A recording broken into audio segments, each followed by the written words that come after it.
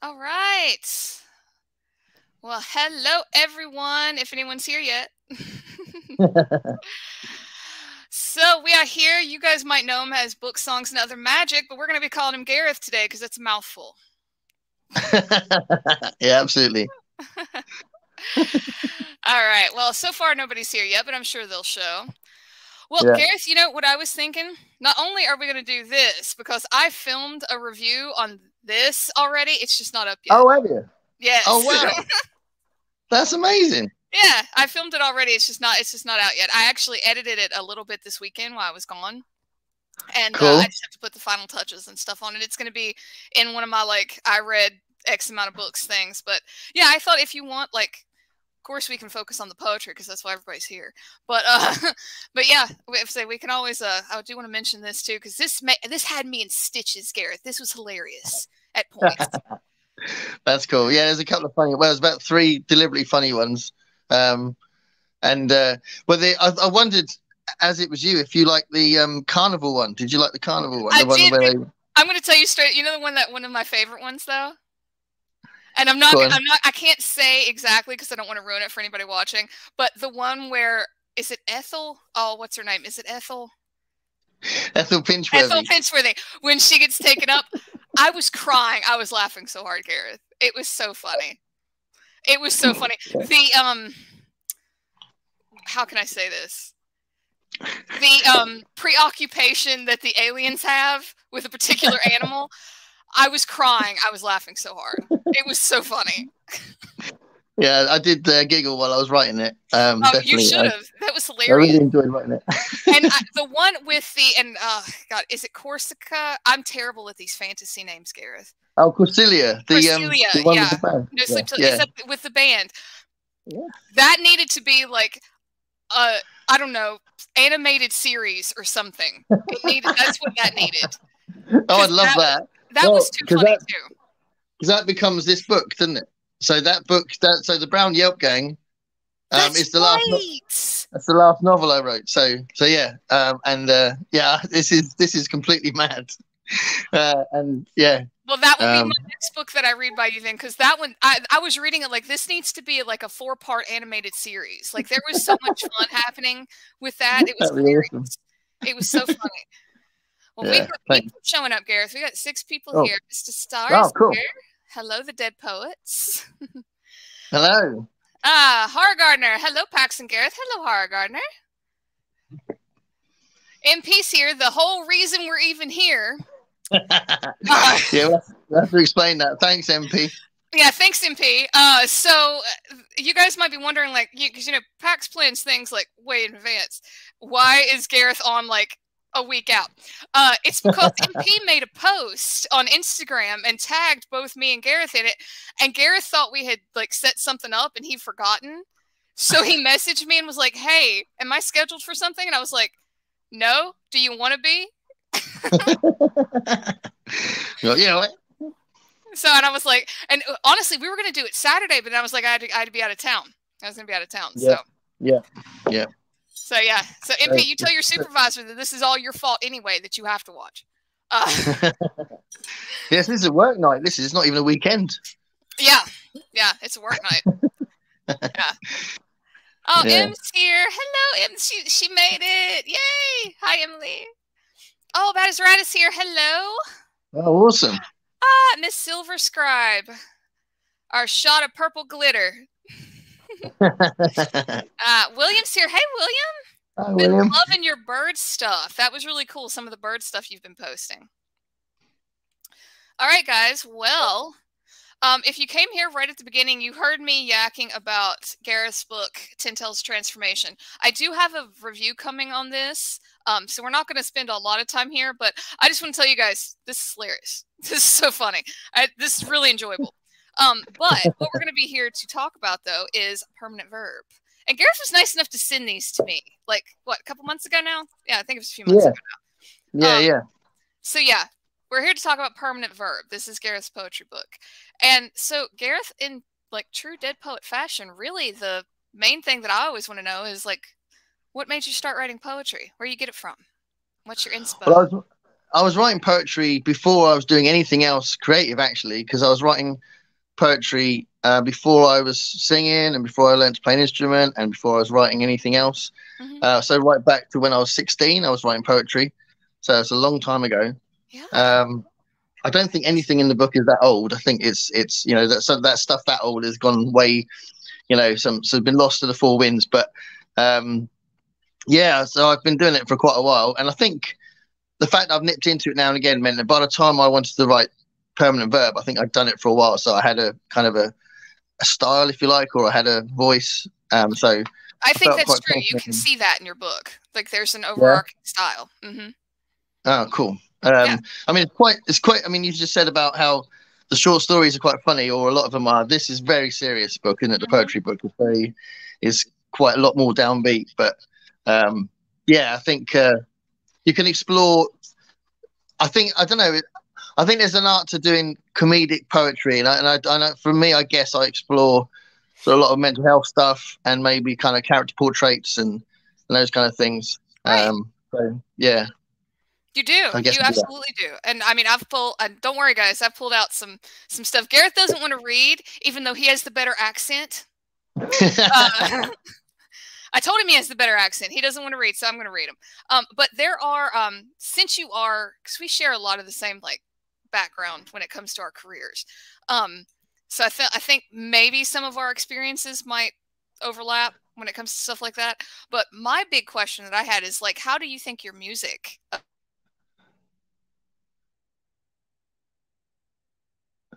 Oh.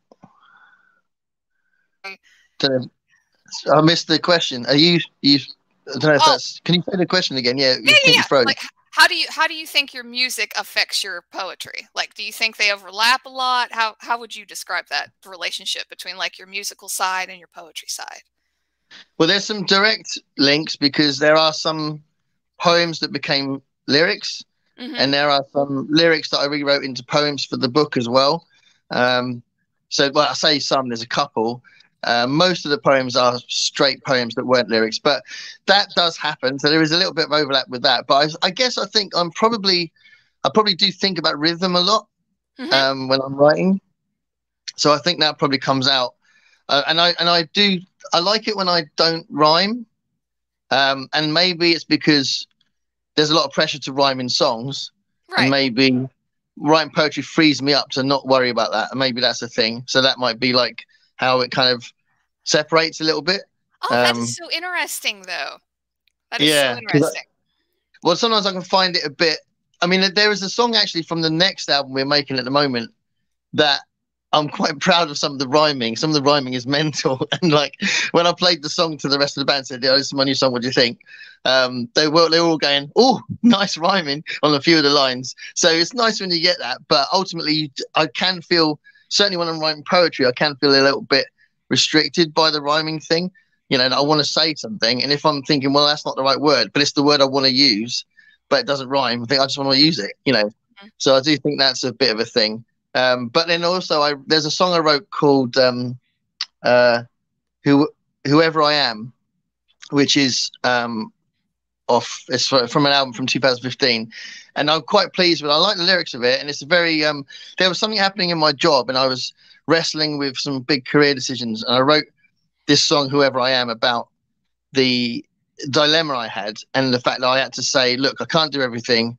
Do what you know you can do.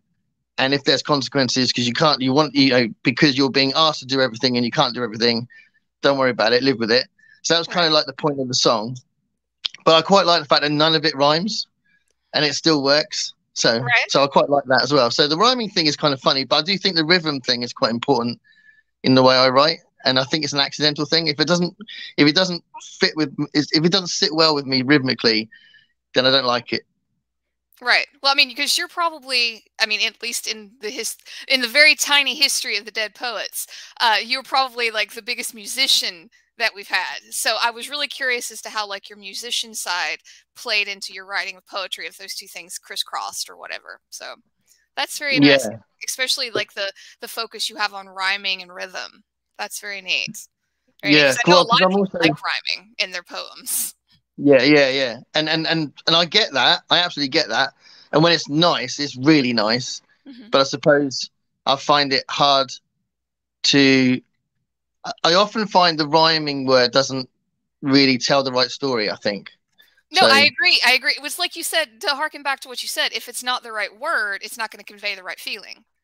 Yeah. And you write a poem to convey a feeling. Yeah. So I agree with you. I think that kind of supersedes the rhyming, in my opinion. You know, my humble opinion. I think it supersedes the need to rhyme sometimes. Now, those people who can rhyme and still get across that feeling have a talent that I can't even fathom. But yeah, I agree with you. I think sometimes it's just not the right word. Yeah, but what is really weird is I don't seem to have that issue with lyrics. So if I'm writing words to songs, the rhyming just comes naturally anyway. So that doesn't even make sense. So do you think like your poetry mind and like your musician side, like they are separate to a certain degree in that regard? I think there is a separation. Yeah, it's weird. Yeah, they kind of live together. Maybe they meet on weekends. And maybe that's the thing. they have custody of the brain on the weekends. Yeah, those numbskulls. What was that comic? Was it Dandy or Beano where they had these little men in the brain that would operate stuff? Maybe the poetry numbskulls and the lyrics numbskulls have a little chat now and again. I like that. Yeah, they cross lines every now and then. Yeah. Well, let's catch up. Let's see what's happening. So we got Bad is Right. I don't write poetry, but I enjoy reading poetry out loud in my videos. Lots of appreciation of the art of the mind when it comes to poetry. I agree. I don't dabble in it much myself, Bad, but I agree with you. It's nice to read and see other people's creativity. All right. He does have a great accent, Em. I told him it's so much better than mine. Wow. His is beloved the world over. Mine is like making ears bleed the world over. I would love to hear poetry practice. Does a great job. Speaking of other masterpieces, thank you. Well, we are, because I had a reason for asking about the music thing as soon as we catch up on the comments. All lyric is poetry, not all poetry is lyric. Do you agree, Gareth? Yeah, I think there's a scale, because one of the things because I'm a music teacher as well, and one of the things I love talking to my students about is the big explosion of the singer-songwriter art form in the 60s, when lyrics went from being hooks that were designed to get people to sing along, like the like the British Invasion kind of style of, she loves you, yeah, yeah, yeah, and stuff like that, and the rock and roll songs, to your Joni Mitchells and your Leonard Cohens and James Taylor, people like that, who were literally trying to think about, well, what do I really think? What is my soul saying? That was a new way of writing lyrics, and I think now more lyrics are written like that, but it wasn't like that originally. So exactly. Lyrics were devised to sing, weren't they? See, I've been trying to, in the back of my head, I've been trying to like brush up on some of the music that I wanted to like inject into this, just because I know you're a musician. You said one of the words. Have you ever heard the Blues Traveler song "Hook"? Yes. I love that song. I do too. I love that song. I do too. I was playing it in the car, and I made like this middle note, like I got to make sure to mention that to Gareth, because like the whole idea of the hook bringing you back. I just feel like as a musician, you would appreciate that. So I tried to make a middle note to remember the Blues Traveler song "Hook." Let's see. Hola, Big Hard Books and Classics. Al. Bad is Right said, beautifully said, Gareth. Thank you. I enjoy reading and writing form poetry. And Liz Sonnet said, yes, actually, I think that's awesome, though. I think that's awesome. Yeah. There's definitely a niche for that, for sure. Oh, and our resident poet, Nim, is here. Yeah, awesome. That's our first dead poet. Hey, Nim. Yeah. Everyone's saying hello to Nim and Im. Nim and Im. That's the most poetry I've made all day. I adore your accent too. Well, thank you, Emily. You're just very nice. See, but Emily, I don't have to twang when I say your name. Everyone's saying hello. Oh, Alan says, I've seen James Taylor 5 times now. Last time summer this year. Cool. That's awesome. That's awesome. Yeah. I mean, well, talking about lyricists and going to see them live, the last gig I went to, obviously because of my own, was Joe Jackson. Do you know Joe Jackson? I don't. He's a guy from the 80s. he's still going, obviously. So I saw him a little while ago. Well, it was about a month ago, and he's actually from this area, so that was quite cool. But he's done some amazing lyrics, and if you get a chance, one of his big hits is called "Is She Really Going Out with Him?" Okay. And check out the words because they're so clever, and it's real kind of real life. You know, there's just the way that he talks about this sort of, it's like a gossipy song. It's just fantastic. Oh, well, cool. So, yeah. No, I'll really have to. Yeah. See, Gareth, the last show that I went to was Anthrax. So slightly different lyrics. Slightly different, just a tad. Nim writes beautiful poems. She definitely does. Yeah. I'm thinking about my giant rant about songs not being poetry on PoetryTube newbie tag. Nim, don't worry. I've already filmed my poetry tag, my newbie tag. It's okay. It's all right. I'll tell you what, I'd love to do a video on that. It'd be nice because it is quite a complicated question. You should, Gareth. You have a really interesting viewpoint for that. You should. It'd be cool. Yeah. And I can draw from my own experience as well. Yeah. Yeah, you totally should. Yeah, that would be awesome. That would be so awesome. Well, Alan, that is awesome. My accent is not necessarily from Kentucky. If you're referencing me, I'm West Virginian. Kentuckians think I have an accent. Oh, cool. Joe Jackson. That's awesome. Alan, love John Popper on harp. What was that song, Pax? Yeah, Hook. That was Hook. Blues Traveler. Yeah, Blues Traveler. It's called Hook. Yeah. The lyrics of Hook are brilliant. I love the lyrics in Hook.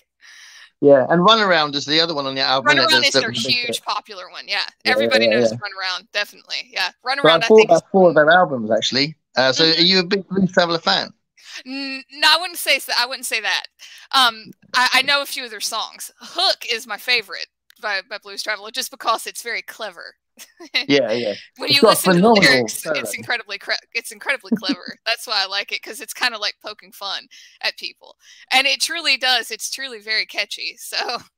Yeah. That actually, similarly, weirdly, like talking about Joe Jackson again, he wrote a song called "Hit Single," and it's like I'm a hit single. I'm a hit single. I can't remember the words, but that's a similar kind of idea that, the characteristics of a hit single is that, instant sing along, all that sort of stuff, Right. So, yeah. Right. I love Hook. That one line where he was like, "I'm being insincere." Oh, it's just so funny to me every time. It gets me every time. I've known that song for ages. William, you are right. Accents don't matter. At least unless I'm saying certain words like line or elevator. Kidding. I'm just joking. 2 of my favorite friends, it's David Wiley. David. The person who inspired the entirety of Dead Poets, here with us tonight. If it wasn't for David doing March of the Poems this past year, it might not have ever even been here. Fantastic. Well, okay, like I said, I had a reason for asking you about music. And this is going way back. You have a poem by the name of Numb. Okay. Yeah. Now, I'm going to ask you just to see, is there a song at all related to this before I read it? Because there's a song it made me think of. No. Okay. Have you ever heard the U2 song Numb? Yeah. It made me think. Yeah. I read this in that Edge voice. Like, don't eat, don't sleep, don't that like very monotonous tone of that song. Okay. When I was reading this, I heard it in that voice. Right. And I was like, I've got to ask him if he was like inspired by Numb. I think when I wrote it, I was just really tired. No, that's okay. That's okay. I like it. I really do. I like I don't want to call it repetition. If I'm going to do these streams, I really need to get better with like this terminology. You would think I would by now, but who cares, right? Anyway, guys, so listen to this. This is called Numb, and see if it hits you all the same way it hit me. Unwavering, unfiltered, unmoved, unbuttoned, unwound, unflinching, untied, unbound, unmasked, undone. That's it. I love it. I love that. I love the simplicity of it. The un. It's so good. I don't know why. And the title is perfect. Numb, unwavering, unfiltered. I love that. I like the simplicity of it. To me, that's a really good example of how poems don't have to be like flowery. I don't know. I really like that. Guys, chime in. Tell me what you think. So, I mean, I think I enjoy playing with language. I guess that it was about using that prefix, if you like, if that's the right word for it. It is. Yeah, and just playing with that, I guess, and wanting to say the same, so be consistent, but using different ways of saying the same thing, I guess. So yeah, essentially, yeah. Well, there's an element of, I don't want to say sadness, but numb is a good name for it. You know, like there's an element of like, God, non-emotion, unemotion, maybe. Yeah. You end up being quite cold if you've been through enough and you just shut down. I think that's kind of what numb is, isn't it? Exactly. And I wrote that. I know I wrote that during last year, like early part of last year, when I was having a tough time. So I know I just kind of switched off a bit. So yeah, that's kind of what that is. I like that. I thought it was really good. And I mean, it's honestly one of the lighter of the poems in here, I think. I didn't mean to pull out the light ones because, you know, we don't do that here on Dead Poets. All right. Oh, bye, Em. I know it's dinner time over here. It's 10 o'clock at night in the UK. I didn't choose this time. Gareth did. So all you UK people, you blame him. All right. This segment was the best thing to ever happen to Oh, thank you, David. That's nice of you to say. Yeah, it really was. Like, I really thought it was cool that you did March of the Poems, and look what happened. This is what happens when squirrels get a hold of something. Let's see. I've got a lot of poetry and music on my playlist. Yeah, absolutely. Nim says, love it. See, I knew you would appreciate it, Nim. I knew you would appreciate it. Thank you. Thank you. It is good, bad. I did. Let's see. Did you ever get Stephen Dobbins' Cemetery? That is on my wish list. It's on my wish list, Alan. Cemetery Nights. Yes, it is on my wish list. I have so many books on my wish list. It's insane. If I ever hit the lottery, maybe I'll get some of those off the Amazon wish list. All right. Well, let's see. Let's do, what was another one that I really like? Because I pulled out, how many did I pull out? 4. I pulled out 4 that I went, oh, yes, let's do this one. Okay, so I don't know what this was. I don't know why. You guys know I find things and run with it. Tell me what you guys think get from this. I don't hardly even want to say anything. I want to see what they think. It's Warm Walls, Gareth. It's the one Warm Walls. So, okay, do you have any background for Warm Walls before I read this? Well, it might spoil it. This might be my favorite in this whole book. It might be my favorite. Wow. Yeah. Okay, that's a poem that did feature in another book before. So it was an anthology of poems, but I can't tell you what that anthology's theme was because then it'll spoil what it's about. But I'm interested to know what you thought it was about, and I'll tell you afterwards. It's okay.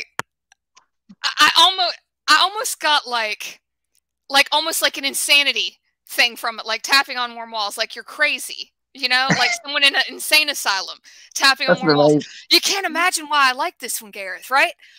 Yeah. But yeah, it's just something about, and also the walls being warm, because I was sitting there going, why the hell are they warm? But it makes sense.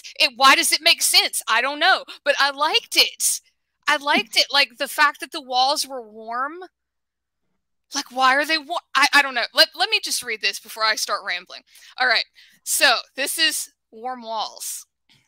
That impenetrable reasoning, that polite private sneer, that crazy sense of wonder seeping out from the walls, the tower above the nuisance of debate, and I watch as the seclusion eats away at the soul, helpless as I tap on warm walls.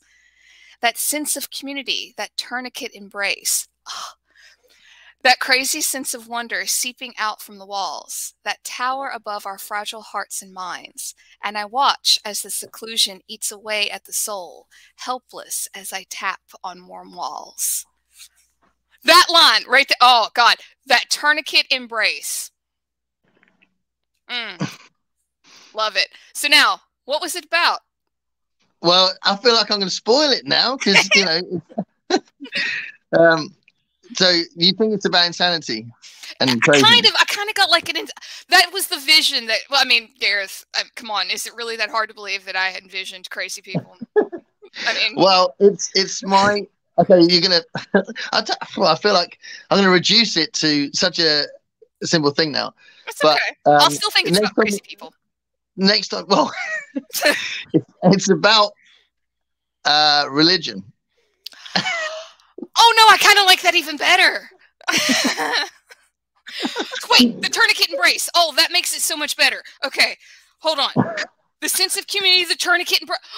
Gareth, my frontal lobe just like blew off. I love it. All right. No, that's great. Sense of wonder seeping out from the walls. It all makes sense now. All right, stream's over. Bye. Oh, it all makes sense now, Gareth. I love it. No, yeah. So a polite private sneer. Okay. Anyway, we got him. Okay, continue. I'm sorry. No, I'm glad I didn't spoil it. Because No. you know, oh. So yeah, it was featured. There was 3 poems that were featured in an anthology that my friend made. That he basically said, "Can I use one of your lyrics?" So it's a song that I wrote called "People Live On," which is my take on death, if you like, which is that if we make a difference, that's how we live on. We live on in how we make a difference in our community and with our friends and family, all that sort of stuff. Right. That's how we live on. So that's my take on it. So that's what that song's about. And it's a really popular song. It's been used it's been used a lot for different funerals as well. I've had emails from people saying, "Can I use that for?" So he asked me if he could use "People Live On" for this anthology, and I said, "Yeah. Can I send you a couple of poems to see if you like them?" Because I hadn't put any poems anywhere at the time, and I knew that nobody really knew that I wrote poetry. And I said, don't worry about it if you don't like them. I'm just very honoured that you want to put in "People Live On," but can I send you them anyway? And he said, "Yeah, send them anyway."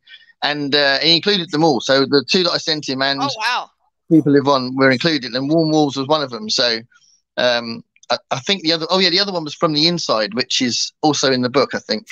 From the inside. Yeah. That's a song as well. I turned that into a song. Okay, cool.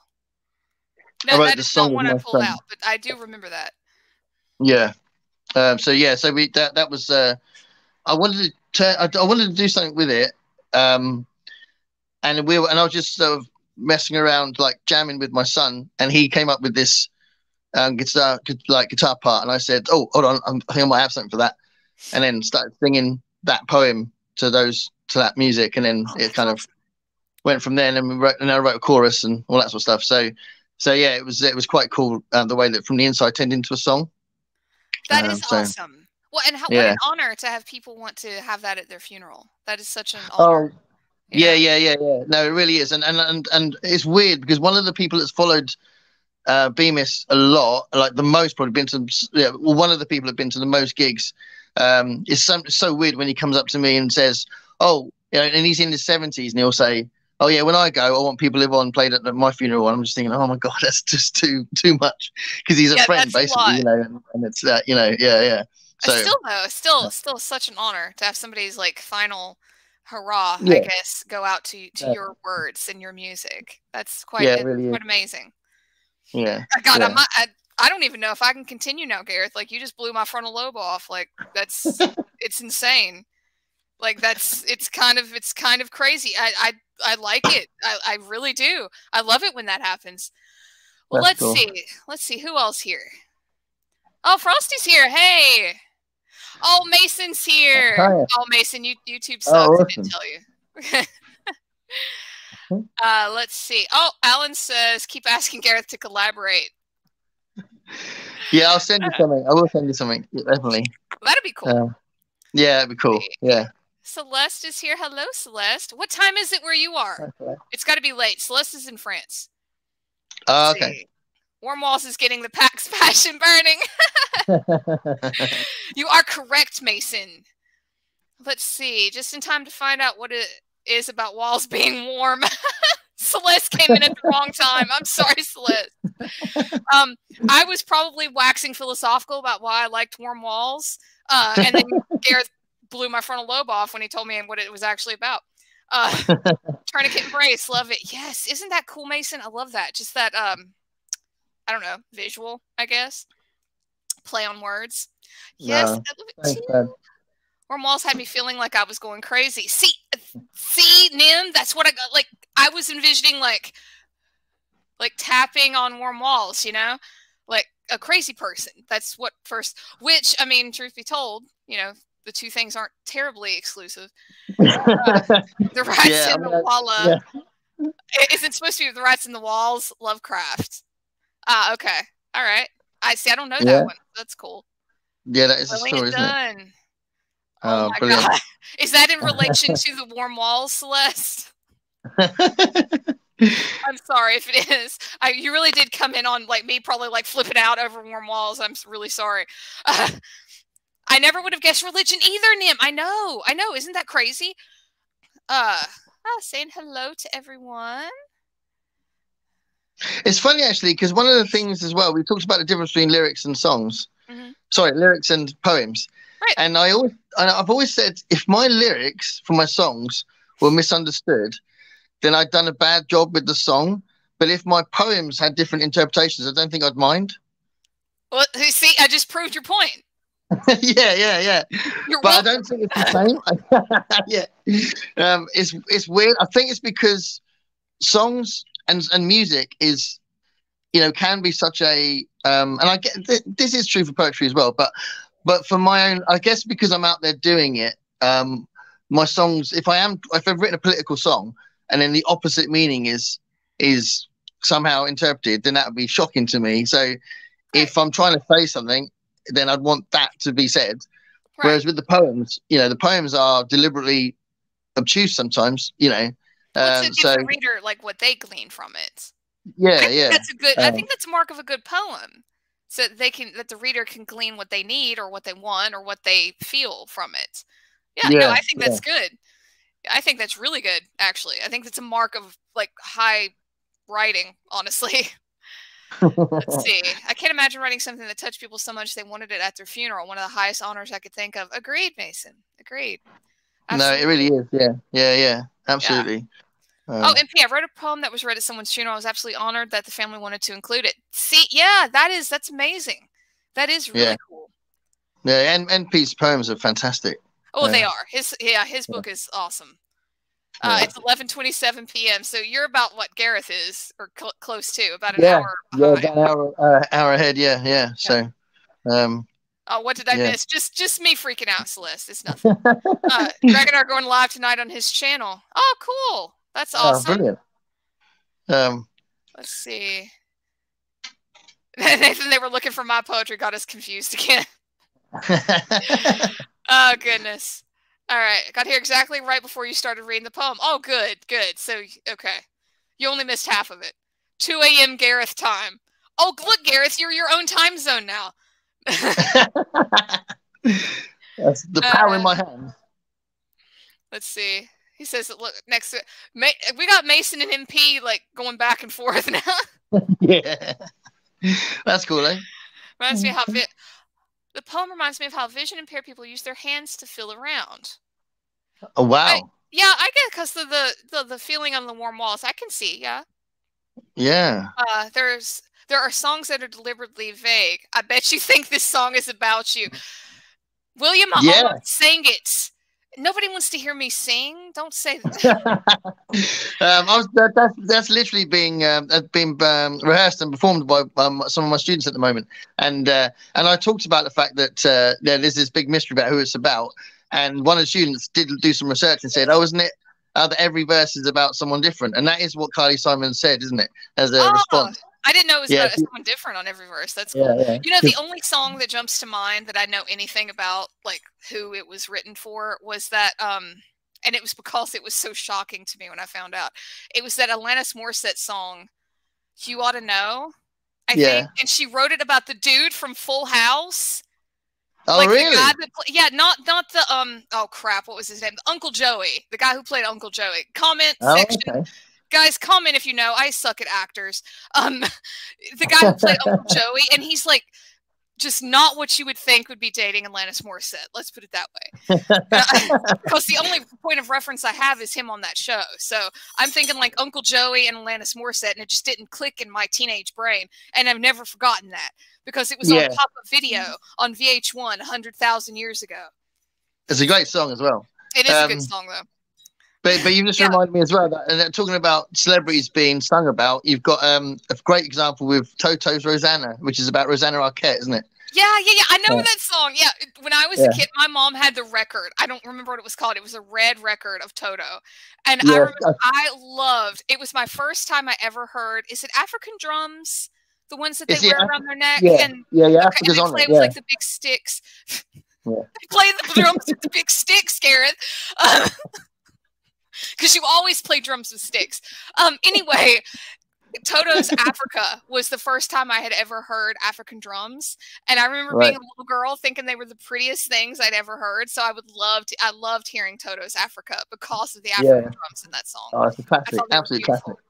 I think the album's called just Toto 3, I think, or Toto 4. I just remember it was red. My mom had a bunch of vinyl, and I remember Toto's was red because I would always ask her to play that drum song.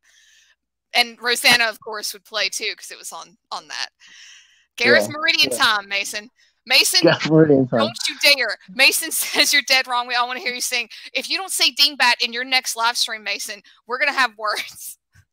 I'm up for you singing, Pax, if you want to sing. I'm not singing. There's not enough money in the world. I'm not singing. Carly Simon's song, You're So Vain, is about Mick Jagger. I don't know if she's admitted that. I think she said that's one of the people it's about, I think. Oh, wow. I did not know that. I knew this was going to be a learning experience. I knew David Cooley. That's it. Thank you, Adam. Thank you. David Cooley. Yeah, that's who the Alanis Morissette song is about. Thank you, Adam. I knew somebody in my thing would know. Thank you. Sometimes you play drums with brushes. I guess the brushes are sticks, though, so your point stands. Well, sometimes you use your hands. So African drums are usually played with your hands. Yeah, but see, what I mean is like the stick. They look like they have big marshmallows on the end. Like that's the kind that they play. Yeah. I'm so technical, Gareth. Like, oh my god, I can't even believe you should. They're called beaters. Ah, okay, cool. Thank you. Yeah. The sticks with the big marshmallows on the end. Got it. On my packs, throwing down the gauntlet. Not sure I want to fight a horror fan. I'll get stabbed by a horny unicorn. He means horny, people. YouTube. He means horny. This. Did you that he's talking about that book I read for Garb August, Gareth? That unicorn. A horny unicorn. Rainbow book. Garb August. We're not going to talk about that though, because there might be children in the audience. I'm just kidding. There's no kids here. Or Warren Beatty. Yeah, Warren Beatty is another one that's been sort of said as that song could have been about. I nearly said that earlier. Yeah, Warren Beatty. Yeah. Oh, cool. Wow, there's just all kinds of stuff. All kinds of stuff I don't know. All right, well, how about another poem? We're about 37 minutes in. Let's see. What else do I want to? Well, I already read my favorite one. Why the hell did I do that? I should have saved that for the end. Have I learned nothing being a YouTuber? Let's see. How about... Oh, let's do It Pulls You Under. I like that one. Oh, that's another happy one. Well, we don't do happy on my channel, Gareth. We do bloody. Let's see. So this one is called It Pulls You Under. It pulls you under, it pulls you down. It scares off the optimists and can loose the found. It takes your breath away, it takes you out. It wins you so you can't speak or holler out. It puts you back further, it sends you back. It leaves you in tatters and permanent crack. It feeds on memory and lives on fear. It doesn't do us justice, and it's not welcome here. I love that last line. That's my favorite, and it's not welcome here. So, my assumption, to me, this is almost like, I feel like you could apply this to something like anxiety or depression. Yeah, absolutely. Yeah, absolutely. Yeah. Okay. Yeah. That's kind of what I got from it. Like it pulling you under, taking you out, cracking your facade, all of that. Like that's kind of what I got from that. Yeah, so I guess I was trying to articulate what it does, and different ways it cripples you. So yeah. I could totally get that. I don't know if I could really interpret that any other way except for like some sort of like mental health struggle that somebody was going through, maybe not anxiety or depression per se, but like any form of mental health problem that somebody was having. I liked that though. I thought it was it's so descriptive of whatever issue you're having without being overly so, if that makes any sense at all. Like, it's very simplistic and it tells you exactly what's wrong and it tells you exactly how you feel in like this much space. And I like that, you know? Yeah. I really like that. That's the beauty of poetry, really, isn't it? I think it rather than telling a story with an 8-book series that is, each book is 700 pages long, it's like 8 lines. Exactly. Exactly. It's quite dramatic. Honestly, most of your poems are very like short and readable. You know, honestly, I think almost all of them are. They're not. None of them are something that I think somebody who was not into poetry could pick up and be like, "Oh my God, I can't handle this." You know, like they're all very digestible, I think. Yeah, I think like maybe if you go back a bit, like 19th century poetry, 18th century poetry, that just kind of goes through one ear out the other for me. It doesn't speak to me in the same way that more contemporary poets that are more that kind of cut to the chase, I guess. And that's kind of what kind of poetry I gravitate towards too, I suppose. Right. You know. Right. I mean, and there's a time and place for the flowery stuff. There's some that I love. You know, I went through a huge Shakespeare phase back in high school. So I have a part of me loves some flowery, but by and large, you know, I've always been more towards like the more gritty. My favorite word to use for the type of poetry that I like is raw. Yeah. I like raw poetry. You know, I want to see your struggle, so to speak, and I want to see you put it to beautiful words. Yeah. To see that dichotomy, I guess. Yeah, and well, some of the poems you read on the channel are really quite visceral as well, aren't they? So yes, absolutely, you know, absolutely, very, very raw. And that's some of them really are, but I love that. I love that. Even, and I really think that I've been lucky that a lot of my poetry books really span. You know, there's so many. I mean, I've got one from Johnny Cash back here. Come on, you know, there's Johnny Cash sitting next to Robert Frost, probably a place he never thought he'd be sitting. In the sweet hereafter. So yeah, you know, but I like it. You know, I like that like rawness, that realness that's they bring to the table. Yeah. Right, let's see here. Once we've got with the comments, I wouldn't mind reading one myself, actually, if that's cool. Of course, yeah. Let's get to it. Yeah, definitely. I love it. When the actual person who wrote it reads it, it's like we hear it the way it was meant to be heard. And you take out the twang. Anyway, on my pack, staring down the gauntlet, sure want to fight a hard fan. We've read that one. Okay. Yeah. Let's see. I did some singing briefly in my Five Fingers book review. Ollie said, "Not quite my day, not to quit your day job." Well, don't worry. YouTube would probably jerk down my video if I started singing, William. I'm a self-professed man-child and proud of it. That's okay, Mason. You're supposed to bait the hook, mate. Never lead with the best. Mason, I told you I suck at this YouTube thing. It's hard to believe I've been doing it for a year. Growing up is boring. Growing up is a freaking sin, Celeste. We shouldn't have done it. None of us. My Garbagus name is going to be Big Hard Brinks and Basics. I love that people are already thinking about Garbagus. It's so funny. Yeah. A political poem. I've got a political poem. I've got a few in there. Gareth, you're scaring me. You know we don't do that here. We don't have to mention it. I'd be like, "Oh no, the stream stopped." I'm just kidding. Oh, hello, Aphrodite. Welcome. Nice to see you again. Yes, Nim, I agree. Definitely. It was so good about mental health. I loved it. As soon as I read it, I was like, definitely. Oh, you think the last poem, Adam, sounded like a riddle? Yeah, kind of. See, I almost think Warm Walls almost sounded more riddle-esque. That's not a word. I feel like this poem could be so many things. First impression was the ego. Oh, hold on. Pulls you under, pulls you down. Scares off the optimist. Yeah, I can kind of see it, Celeste, in the light of reading it again. Yeah, that's cool. And I can see why it sounded a bit like a riddle as well, actually. Yeah, no, I could see it because it's like it pulls you under, it pulls you, it never gives you the thing. Yeah. I feel you on that one, Gareth. That's why my poetry is so simplistic. Yeah. That's cool. I mean, That's but cool. I think that's wonderful to take these.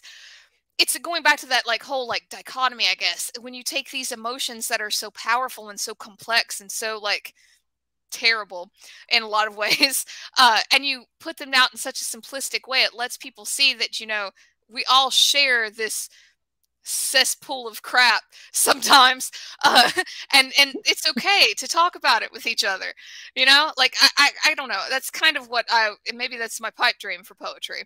But yeah, it is emotional, absolutely. Oh, hey MJ, thank you for popping Oh wow! in. Hi Thank you, MJ. MJ. Everyone say hello to MJ. Oh God, Mason, Johnny Cash and Robert Frost walk into a bar. What's the punchline? Probably. Hey, Mason, maybe they were looking for little John Cena. If y'all guys didn't watch his last live stream, I was in stitches when he was answering these 50 question tag, and he was talking about what he would name his son, and he said he would name his son John Cena, and started talking about calling him little John Cena for tea, and I was dying laughing thinking about John Cena drinking tea. It was that was a great live stream, Mason. Let's see. Raw poetry, Johnny Cash poems. Please show that book packs. Oh, okay. Hold on. Let's see. Right here. Johnny Cash Forever Words. Yep, and I have a bookmark in here. Why do I have a bookmark in here? And it's in a poem called Dark and Bloody Ground. Show of hands. Who's shocked? No one? I didn't think so. All right. All right, so yeah, that is John Keats is effing raw. John Keats is effing raw. John Keats is effing raw. I don't know why that tickled me, Alan. Yeah, so I found this on Jeremy Fee. Jeremy Fee had shown this in a video, and it was like 4:30 in the morning. I had a no-show of a student and was watching Jeremy's video, and this popped up on the screen, and I was like, Amazon.com, sent. Yeah, because I had to have it. Let's see. Same, my only type of poem is passion-provoking. Absolutely, that's the best kind. Anything that provokes passion is I'm on board for. Aphrodite. Yeah. Agree, Alan. Keats is dark. Keats is dark. I actually need to get some Keats. I don't think I have any. Not even in my classics book. Y'all like it? It's professional. Y'all like my back? No. All right. So raising any emotion with words is powerful. Absolutely. MP, love the romantic Shelley et al.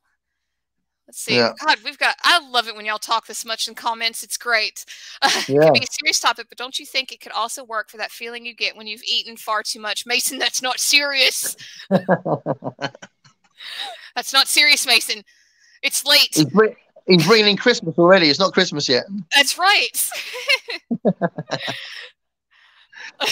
Little John Cena isn't a big drinker. Mason, I can't read your comments anymore. I'm skipping over them. I'm going to start crying. Oh, of course. Enter Johnny Cash and Robert Frost walk into a bar. Some say the world will end in a ring of fire. Adam, you're banned. I'm just kidding. All right. Fee, I'm a read review his Electric Dreams. Yes, yes. I need to get Fee on here too, because his book is. Have you read his book, Gareth? No, I haven't. No, I need to get it. Yeah, Electric Nightmares. Yeah. He's he's a teacher too. Cool. Yeah, because look, look at that. You'll appreciate this. Hold on. Teacher poetry, Gareth. I opened this up and I was like, oh crap. An antidote. Yeah, exactly. All right, my favorite kind of poem is the kind when I read it, it throws me into a deep and brutal existential crisis. That's why we're friends, Celeste. That's why we're friends, because we search after such feelings. Let's see. Aphrodite says Adam wins the internet. Y'all are killing me. Y'all got to stop. I'm wearing eyeliner, people. Can't make me laugh and cry. All right. Anthony V. Johnny Cash and Robert Frost, after many drinks, they try to go home. Gareth, look what we've done. Look what we've done. And after many drinks, they try to go home, walking the line in the road, but being fulsome drunk. Fulsome drunk. Oh, my God, Anthony. Their paths diverged in a wood. Gareth, this is your task now, Gareth. You have to write this story. Johnny Cash and Robert Frost walk into a bar. They meet in a bar. Electric Night. That's okay. That's okay, Alan. We got you. All right. If y'all don't stop in the comments, I'm already almost crying laughing. Y'all are hilarious. All right. So, Gareth, feel free. Go ahead. What were you wanting to read for us? Okay, so I'll read. I'll tell you what, you might find this amusing because I do think it's quite funny. So this is the book. This is the book, right? So this is how you retrieve it if you bought it. But because it's self-published, and it's our job when we self-publish to figure out formats. Yeah, right. I cocked it up. So I have a huge version, which I was like, oh, bollocks. I didn't want one that big. So because I've got old eyes, I'm going to use this huge version that is like bigger than the house. Gareth, please tell me that came in the mail and you opened it and we're like, oh, God. Yeah. I was like, oh my God, great. That is the funniest thing ever. Thank you, Gareth. I appreciate that. Oh my God. So there we go. If you want to see the cover in like, the cover's done by my daughter as well, by the way. Oh, really? Cool. Oh, that's awesome. Yeah. I love that. That is really cool. That's cool, isn't it? I asked her originally, I don't know if she's watching, but originally, she was supposed to do loads of illustrations for the whole thing. And in the end, I went, like, you're really busy, Jess. Just give me a cover. Right. Well, I've heard it's hard to format stuff, too. Like illustrations, when you self-publish, I've heard it's hard to format, like when you go to put it in the actual book. So that might have saved you a lot of headache, too. Yeah, it's hard enough to do it with text. Yeah, clearly, because I've got this enormous version. I just have this visual of you opening it up like, damn. Yeah. I was like, no. That is so something I would have done. That is so something I would have done, Gareth. Because I'm really impatient as well, I didn't just get one kind of example copy for me to be happy with. I bought about 5. So it was like, oh, great. I got 5 enormous copies that I'm never going to do anything with them. So that was really clever. That's hilarious. I love that. So I'm going to read a story, a poem that I think, there's some really heavy stuff that I can't actually read. So there was one, probably the heaviest one. I don't know if you were one of the ones that you've highlighted, but the heaviest one I think is the one called Duty of Care. Mm-hmm. I know that one. Mm-hmm. I'm not reading that. And there's a couple of others that I can't read, but this one is one that's about, that idea that that you can be your worst enemy, and you can, that sort of self-doubt, or the idea that you're going to be the person that brings yourself down. Yeah, you're going to be the orchestrator of your own demise. Yeah. Mm-hmm. Yeah. So I thought about it on occasion. Yeah. I think we all do. Yeah. But this poem's kind of saying it's not possible that you'll be fine.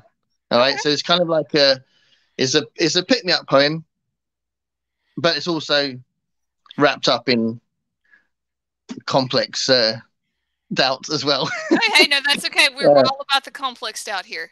Go for it. Yeah. So then I'll read this enormous version. You can't do that and then read like serious crap, Gareth. You can't do that. I should, because it's so big, I should shout it.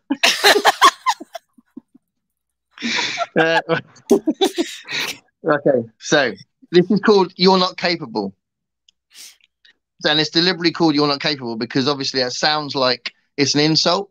Of course. But the end of each line at the beginning is not that. So, you're not capable of being the beast you fear. You're not capable of taking down everything you are. You're not capable of putting a stop to your pleasures. You're not capable of filling your days with regret. You're not capable of living face down in the past. You're not capable of moving away from what works. You're not capable of letting everything go. And you're not capable of losing the life you prize. But watch yourself and listen. Keep yourself in check. Value what you value in case you're wrong. Wow. That is a pick-me-up, Gareth. It really is. That is a pick-me-up. What a positive poem. I like that. Positivity wrapped in like a sheet of negative. Like you see through it, you know. It's positive, but it's also yeah. No, you could see through. You could see through the negative into the light at the end of the tunnel. Let's say, yeah. No, I like that. I think that's really pretty. Absolutely. And I'm so glad you read that. See, it's so nice. It's so nice when you pick that. I don't read it as well as you. You read poetry beautifully, so it's not that's not as. I appreciate that. I appreciate that. I really do. Let's see. Let's see. How about there was another one? Let's see. 65. Okay, here we go. Everything About You. This is actually one of the longer ones. Okay. What was that reaction, Gareth? Because you're going to ask me what it's about. I am going to ask you what it's about. You don't have to say. You know you don't have to say. No. I'll tell you what it's about. I'll tell you what it's about. Not now, though. When you've read it. No. Oh, okay. All right. Cool. Well, let's do it then. All right. So, Everything About You. Where is it? Everything about you, everything I have been told, is filled with malice, driven by distrust, laced in disappointment and regret. Everything about you, everything I have heard, changes like Chinese whispers, changes like a rumor in the wind, laced with whimsy and flippant demands. Everything about you, everything I have read, was written by us, an artist's portrait of capricious defect, with rules that can't last, and a worldview inevitable and fit for the fire. Everything about you, everything that I know, is distant and objective, voiced by others, felt by the inarticulate, who are forced to rely on cyclical words and cyclical thoughts, cyclical words that validate nothing, prove the unfeasible, and lead the lucky elite. Okay? Okay. Enlighten us, Gareth. That's literally me talking to God. Okay. All right. Really? Really interesting. So, everything I've been told. You have a lot, if I may say, Gareth. So far, this is the second one that religion has came up in. Does that influence a lot of your poetry? I think it could be a fluke, but there are definitely a few in the book. I mean, it might be just one of those things that you've honed in on a couple there. Towards it. But I have written about. I mean, I've written a few songs about it. I've known a lot of religious people that have been really close friends, and I have got a bit of a background. When I was a kid, I was kind of, what's the word? I became part of this kind of, I don't know what it is really, like a culty thing. I don't know, but like an evangelist kind of thing. But then once I got to when I got to about, no judgment, Gareth. You could say whatever. Well, I'm just trying to describe it because it wasn't. Because to be honest, I've also kind of, it's a really distant part of my memory. Because when I got to about, I don't know, 13 or something, I was like, hold on a minute, this is utter bollocks, and just sort of complete nonsense. So, but some of those people are still close friends, and like one of my oldest friends comes from that period. And I love her to pieces, but I know she's got a very strong faith, and we don't see eye to eye on any of that. But she's a beautiful person, and I know that there's a lot of good that comes from it. I mean, there's a guy. Don't want to have a massive conversation about religion, but there's a guy that one of the people I've admired the most in my life, who died about a year ago. He was an amazing man, and he spent half of his year basically gathering money through this retail thing he had, sort of like hippie stuff, and then the other half of the year he went to 3 different countries and worked with street kids, just basically looking after them and feeding them. Oh, wow. And that kind of thing. And he did all of that. He did it every year. That was what his life was. He did it every year for decades, and it was just because of his faith. And I think that is an amazing thing, and that's something that that's definitely something that his belief in God gave him. So you can't take that away from the fact that, on the other side of it, none of it makes any sense. But that man, and there are other examples of that, that man was an incredible man that did great things, and right. He was motivated by that. So I do think, it's a very complex issue, but for me, it is. When I wrote that about we're literally talking to God. So when I say what I've heard about you, what I know about you, what whatever the other verses are, but it's about me saying well, my take. I try to kind of encapsulate my take on it in a way that I felt was complete.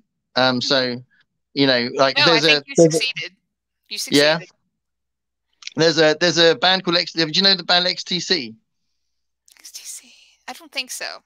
They're another 80s band. They're a new wave band. They're XTC. I have to see if there's any comments about this. XTC are probably, I hesitate to say it, but probably my favorite band. So there's kind of like the three big ones. There's XTC, Oingo Boingo, and Midnight Oil. I know Oingo Boingo. Yeah. There we go. You probably love Danny Elfman, right? Well, I know of him. Yes. Right. Okay. I wasn't born until the middle of the 80s, so it's kind of a blur. I was still in diapers for most of the 80s. So. But yeah, XTC. There's lots of parallels actually between XTC and Boingo, but XTC kind of like just go above everything else in a lot of ways. But the main songwriter in the band was Andy Partridge, and he wrote a song called "Dear God," which was a big hit in America. Weirdly, because you'd think that was possibly a bit controversial, but "Dear God" was taken off the album in this country, and then it was put onto the album later because it had a big hit in America. And he always said he felt like he'd not done what he set out to do, and that was to put down all his feelings about religion and God and the afterlife and all that sort of stuff in this song. It's an incredible song. It's an absolutely amazing song, and I think he does an amazing job, but he doesn't like it because he thinks he didn't say enough or he didn't say it right. Yeah. Interesting. And that's interesting, isn't it? Yeah. So that poem was one of the last ones I put in the book, and it was I really wanted to try and say everything that I wanted to say to him, capital letters. Oh no, I think I think you succeeded. I would have not guessed that had you said it, but now that you said it's talking to God, I can see that. Everything I've read about you, everything I've heard about you, because that's the only way you hear about him or find out about God is you read or you hear whatever. So I think it's funny that I picked out 2 of your religious poems. I swear to God, you guys watching, we didn't plan that. Yeah. There's not. It's not really a big part of the book. It's just a big thing for me. You guys know I love those like big, bake your noodle questions. Those are some of my favorite things in the whole world to talk about. When you find people that you can talk the big stuff about, you found your people. Let's see. Yeah. All right, let's catch up because they are talking up a storm. I swear to God, if I start into these comments and you guys are talking about Johnny Cash, I'm gonna. Let's see. Oh, Celeste says Anthony read too many of the poems. Tell the rest. Guys. Oh God, Adam, he needs to read it in an oversized chair. Really, Adam? Yeah. Really? That'd be awesome. I'd look tiny. I'd look really tiny, wouldn't I? Oh awesome. God, Mason, Gareth formatting a book that even I could read. I'll send you a copy. Oh God, Mason. Celeste's help. Oh, it is a very nice cover though, Alan. I agree. Just donate them to the RNIB and tell them they're large print versions. Oh, okay, Alan. Yes. Yeah. Yeah, everybody, y'all head on over and look at Alan's. Even those of you in the UK, it'll be 2 o'clock in the morning, but I'm sure some of you will still be up. Some parental wisdom right there, buddy. Yeah, he's a lot of wisdom so far in this stream. We're going to pass the collection plate. If I have one more poem that I pick that's religious, we're going to pass the collection plate.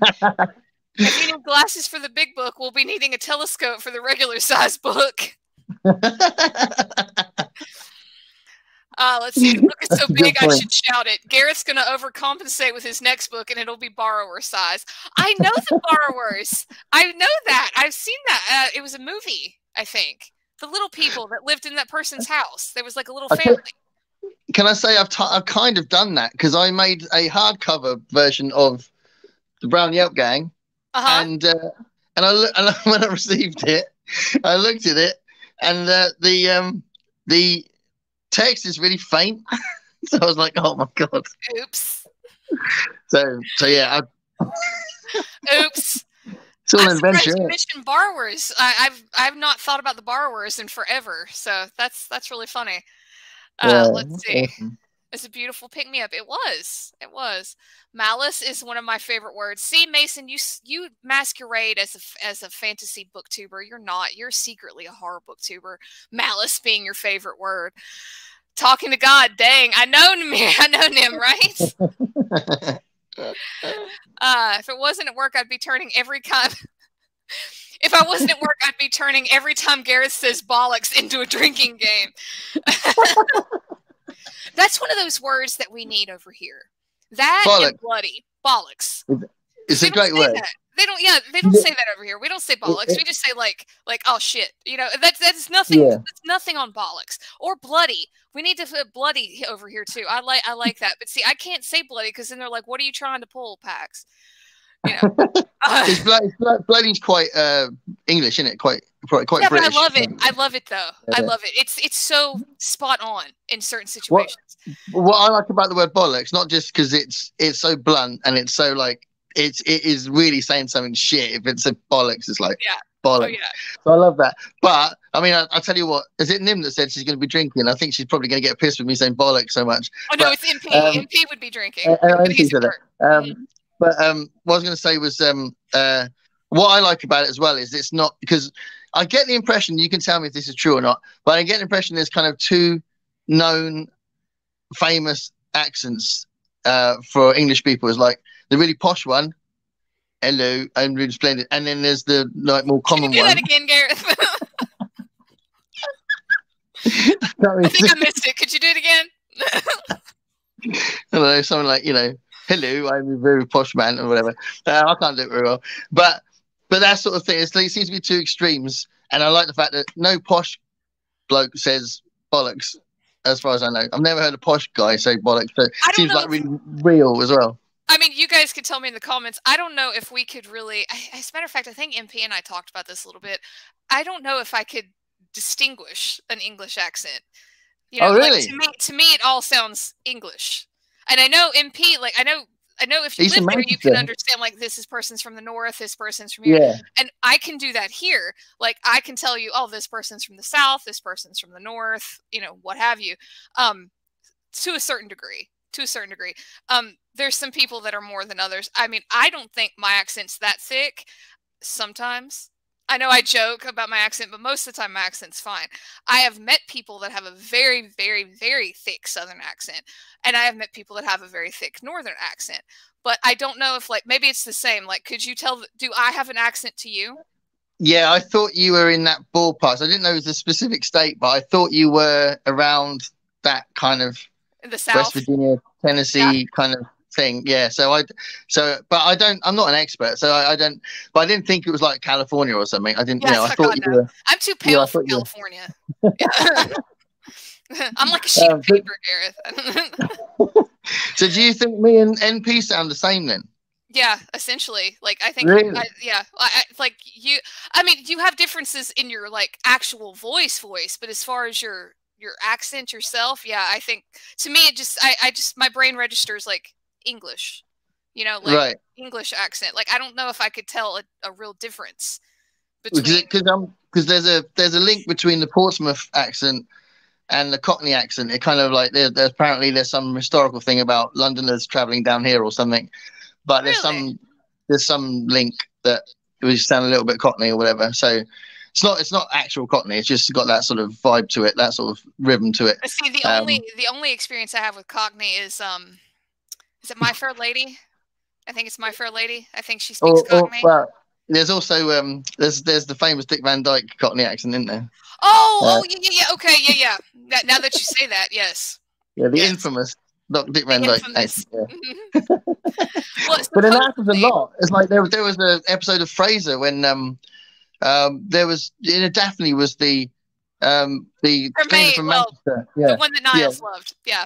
Yeah. She was from Manchester, and her brother came over, and her brother was played by an American guy doing an English accent. Really? And like a Cockney accent. It was so obvious. It was really funny. It was just really weird. Yeah, like the sound of it was like that is someone. So was Daphne? Was her accent, was that Cockney? Like what Daphne spoke? No, she's from Manchester, so it was more like NP's accent. Yeah. Oh, okay. So, All right. so yeah, she is a British actress, so she just, you know, got a bit of luck doing a big hit show in America. But yeah, they got an American guy doing a brother in some guest episode. It was just really weird. It was like, what's he doing? That is weird. Like obviously everyone in every single person in the whole world that knows that accent would have been like, you're a fake. Yeah. Yeah.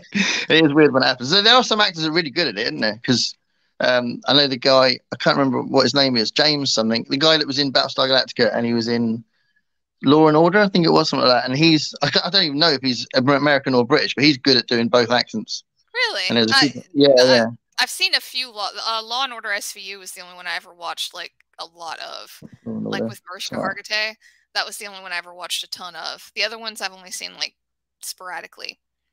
Do you watch crime stuff? Not so much anymore. I don't really watch. I'm really bad with shows, Gareth. I don't really watch a lot of TV anymore. The last thing we watched was I did watch a few episodes of Wednesday. Oh wow! Because obviously I did. Yeah. What do you mean, yeah, Gareth? And I haven't started that yet, but I've mentioned the Addams Family quite a lot on my channel and Charles Addams, and I'm a huge Addams Family fan. There's a video going up next week actually where I talk about Charles Addams again, and I love the whole Addams Family thing. So yeah, I really need to watch Wednesday. Is it good? I think she did a very good job. Yes, I think she does a very good job in it. Which I mean, I like the whole aesthetic of it, but I really do think she did a good job. From the very first episode, I like Wednesday's style. Anyway, I've always liked Wednesday's style. That whole I don't know, just her whole vibe I've always liked. So yeah, I think you'll enjoy it. I really do. I think you'll enjoy it. They take some really fun liberties with that whole thing. Yeah. And I've heard that Christina Ricci's she plays an antagonist in it. She is in it. Yeah. Nice little callback to all of us old fogies that remember that one. Let's see. William says Jimmy Carter's awesome because of his faith. Yeah. Dear God is one of MP's favorite songs. Awesome. Such a great song. Oh, Mr. Starr, Gareth, can you share your thoughts, tips on indie publishing in case any young poets are watching the live stream? Yeah. I think someone said about whether they said they were. I did a kind of a market stall kind of thing last week, and there was this couple that came up that wanted some advice about whether they should do it or not and how they should do it. And I said, one, just keep writing and good advice. Kind of push yourself to do more as you do it. So the self-publishing side of it is really easy, and I don't think you should worry about where you do it, because there's so many different ways of doing it. Just pick one and do it. I mean, there are people that deliberately avoid Amazon because they're obviously the big giant. It's like, working for a capitalist or whatever. But as the only one I knew about, and I'm just going to keep doing the KDP thing, which is the Amazon thing, just because I don't really feel bad about it. But there's so many ways of doing it, so I don't think there's a problem about that. And I feel like because you can control it, just put stuff out. And if you don't like it, take it back again. If you want to do a new edition of it, you can do that and do a new edition of it. I discovered because I've got my books here, both of these. Sorry. The Beacons and the Tin's Tales. Mm-hmm. Yeah, both of them have got second edition. So both of them I've corrected just because I've noticed things in them. And you can do that because you did it yourself. You self-published it. And I think that's kind of a positive thing. So I think you just got to do it and just run with it. And the other thing was, I never really thought of publishing. And then I wrote the first story in this book, which is the endless challenge of time management. Yes, I love that one. I love the endless challenge of time management. Oh my gosh. Thanks. Yes. Yeah, that one. And oh god, The Breath of Life. That was another one that I liked. Those were great. That's about God. Bye, we're done. What is this? But yeah, the endless challenge of time management was a story that I wrote when I wasn't really thinking that I was going to write as as an activity that I was going to do a lot, right? Mm-hmm. So I wrote that story, and then I thought, and then other ideas came into my head because I really liked the story, and I showed it to a few people, and they really liked it. And then other ideas came into my head, probably because the gate was opened, and it was like, oh. So once I had about 6, I thought, well, maybe. And then a friend of mine started talking about the self-publishing thing, and I thought, well, maybe I could make an anthology book. So I kind of stewed with it for a while, and once I had about 12 or 13 ideas. I thought, well, I won't panic. I won't kind of put a lot of pressure on myself. I'll see how it goes. See if I write these stories. And I wrote a couple I didn't like, so I just ditched them. And then but the ones I felt quite pleased about, I kind of kept them. And then I showed a few people some of them, and I thought, well, yeah, I'll put out a book, you know. And then once I did that, I thought, because the other thing is that as the stories went on, they got longer. Mm-hmm. So some of them are quite short, but some of them I thought I tried to push myself to try and make it more of a sort of 3-part plot on some of the stories. So I think the drums of the Iroquois has definitely got a plot line that goes beyond. It does, and yeah, that one's definitely a journey. That might be the biggest like journey story in all of them, I feel like. Yeah, it's 50 pages long, and I wanted her to, when she escapes the ceremony, and you don't really know. I don't think you know why straight away. Do you know why straight? I can't remember. No, she won't tell you. No. She won't tell anybody. Yeah. Yeah. So then she meets these people that are also not happy about the ceremony, and I wanted it to be like, you know, you got these 3 parts. So you got the ceremony, kind of introduces the setting, and then she meets the people, and then there's some kind of finish up of the story and some sort of conclusion that. Was a bit, I won't spoil it, but it's not, yeah, I've been a bit cruel in this book occasionally, but yeah, I wanted to do that, and each time I push myself, and I think it's quite a good thing to do, that you can kind of think, okay, I've done that, let's try and make that bigger, or like the next thing I do, maybe I can do that, and then obviously after that, I then tried to write a novel, and which is The Ice Beacons, and that was a really big challenge, because I wanted it to have, you know, whereas the Drums of the Iroquois was an attempt to have a 3-part story, this was an attempt to have a 13-part story. Do you know what I mean? I thought I will need to have at least 13 or 15 chapters, and something has to happen in each chapter, otherwise what's the point? So like, why is it here? You wanted it to be there for a purpose, right? Yeah. So I wanted to move it along, and once I knew what I was going to say, I thought, I can do this. This is going to work, and each time it was a progression. I felt like I'd achieved something. So, and then the next one, it's the biggest one, but it's also probably the thing I'm most proud of, because it made me laugh so much, and it is. Yeah, I could see why, because just the story in 10 Tales made me laugh. Yeah. So I think, you know, as far as advice, I just think, keep pushing yourself, understand and acknowledge when you've done something that you can be proud of, that you think you've achieved it, right? You know, and don't worry about if someone else, you know, show it to a few people, and show it to people that would be honest as well. And if you can get something off that, then you go, okay, that's because one of the things as well about, what was it? It was it was this one. So when I did write this, because I was nervous about it, because it was a big step up from the short stories, I sent it to sent the first 3 chapters to a really close friend of mine, Jeff. I don't know if he's going to watch this, Jeff, but I love Jeff to death. I asked him what he thought, and he said he really enjoyed it, but he felt like there's 3 main characters in it, there's 3 main teenage boys in it, and there's one kind of principal character, in the sense that a lot of the action revolves around him, but then there's 2 other characters that are kind of bullying him in school, and they get wrapped up in the story because all 3 of them end up on another planet. But yeah. It's kind of there's lots that happen, because they end up messing around with their they end up freaking out this other planet's religion. Oh my god, what is this thing? But anyway, moving on from that, he did say that he felt like the two other characters, the two bullies, he felt like they weren't distinctive enough. Ah, okay. Which is really good advice, because I said to him, that's really interesting you say that, because I was trying to make them distinctive, so I felt like I needed to make more of an effort to do that. Well, so that's why you send it to people, to get feedback like that. Yeah. Yeah. So one of them was I wanted one of them to definitely be dominant, and the other one was like, "What do you think? What do you I can't even remember their names.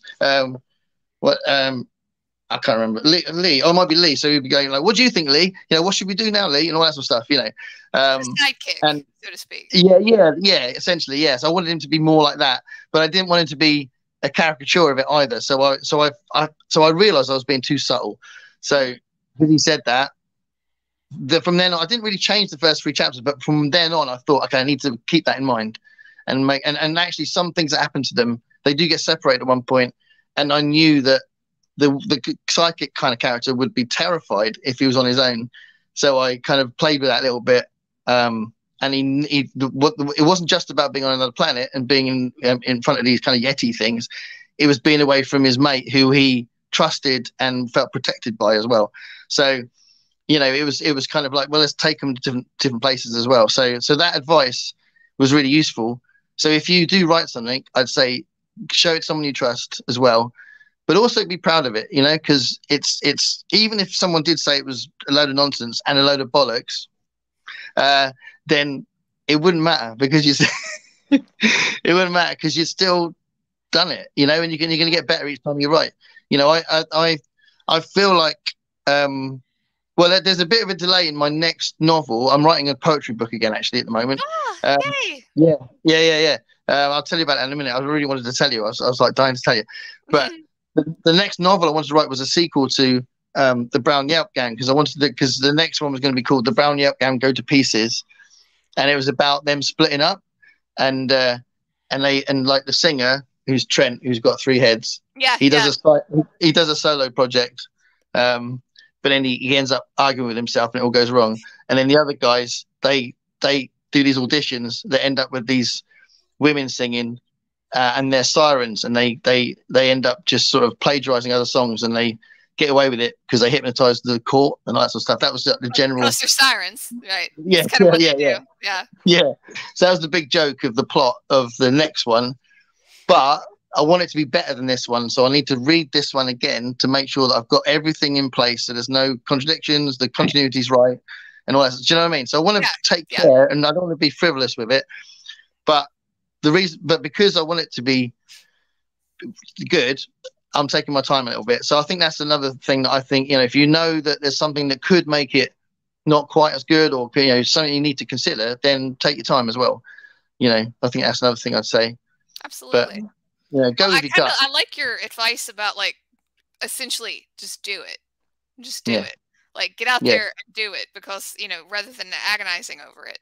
I think that's very good advice all on its own. Very much in the spirit of what I try to do. Like, don't give a shit. Very much in that spirit.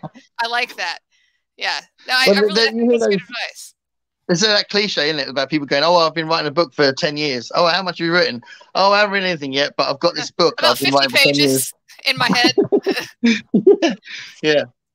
Well, let's see, Mason. So you've had one thing that was too big, one thing that was too fake. You'll get one that's just right at some point. Oh, Crystal's here. Hey, Fiber Artsy. Oh, hiya, Crystal. Yeah. I don't masquerade as a fantasy booktuber. I'm a crime thriller nut. You are, Mason. I apologize. The one thing more British than bloody is blimey. I genuinely, I don't know if it's something that you guys might think is just a caricature, but I genuinely say blimey. I say cool. Yeah, I don't go cool blimey, but I do say blimey sometimes, which is kind of mad. No, I can imagine. I can imagine blimey being a perfectly fine slur or whatever it would be used it's just like, well, I say bloody hell as well. It's like an exclamation, isn't it? But bollocks is saying something's crap in it, which is awesome. Well, Mason says bollocks is versatile. It can be angry, disbelieving, sarcastic. Tone of voice conveys so much with bollocks. One of the things I might have said this before, but I do think it's funny that this is a really English thing. So bollocks, if something's bollocks, is crap, right? But if something is the dog's bollocks, then it's awesome. Really? The dog's bollocks is awesome. The dog's bollocks. So we love dog's bollocks. I mean, I don't know where my dogs are. I can show you their bollocks. But, that's okay, Gareth. It's all right. Don't disturb your dogs. It's all right. But apparently, the dog's bollocks means you hear it's that, awesome. YouTube? I told him not to show the dog's bollocks. It's one of my favorite things about our idioms. It doesn't make any sense. It's ridiculous. But yeah, bollocks bad, dog's bollocks awesome. Remember that. Remember that, kid? I will. I'll remember that. Pax, you sound like a punky Southern belle. Well, thanks, actually. That's actually quite high praise, Celeste. Thank you. Do you think I sound the same as Gareth and MP, though? I mean, honestly, still, Mason, in my brain, it just registers as English. Like, you each sound different, but you sound different because you're different people. Does that make sense? Like, I don't think you sound different because of your accent. You sound different because of different people. Like, in my brain, you're all, like, if I was just to think, like, if I was to take out Gareth, take out MP, take out Mason, it's just English. You know, like... That's a very violent afternoon. You're taking me out, you're taking Mason out, and you're taking MP out. I couldn't take out anyone if I tried. Let's see. I think me, Mason, and Gareth should see who can say bloody bollocks in the poshest accent. Well, yeah, one of you needs to have a live stream and just call it the bloody bollocks live. See, I can't even say the word. Come on, Governor. Off a Paul Gel. My Fair Lady is one of my favorite musicals. Okay, wait a minute. Come on, Governor is about the only one I got. Come on, Governor. Ba a flaw off a Paul Gel. I don't know, Anthony. Are you all right, Pax? I've got some. There's some great like I'm having a stroke. If me, NP, and Mason did a thing, we could call it blokes from Britain. Blokes from Britain talk bloody bollocks. There you go. I think that sounds. I mean, Gareth, you might hit 1 million subs. If you do that. You might. I'm just saying. I love how this has turned into like the accent hour. The best British accent on Frasier's scene where Frasier's dad goes an impression of Daphne. His parents were from Manchester in real life, so he nailed it. Oh, that is cool. That's true for what's his face as well, isn't it? Mike Myers, his mum was Scottish, wasn't she? Which is why he did such a good Scottish accent in his stuff. Yeah, I do remember hearing about that. Yeah. Oh, hello, Kippa. Cheers. DR is here. Hello. Yeah. God. Mason woke up today and chose violence. Nathan, I would crush you in the posh competition, not because I'm a great voice actor, just because you're a jobber. Okay, enlighten me, Gareth. What is jobber? I don't know what jobber is. Mason's making up words. Mason's making up words to confuse my American brain.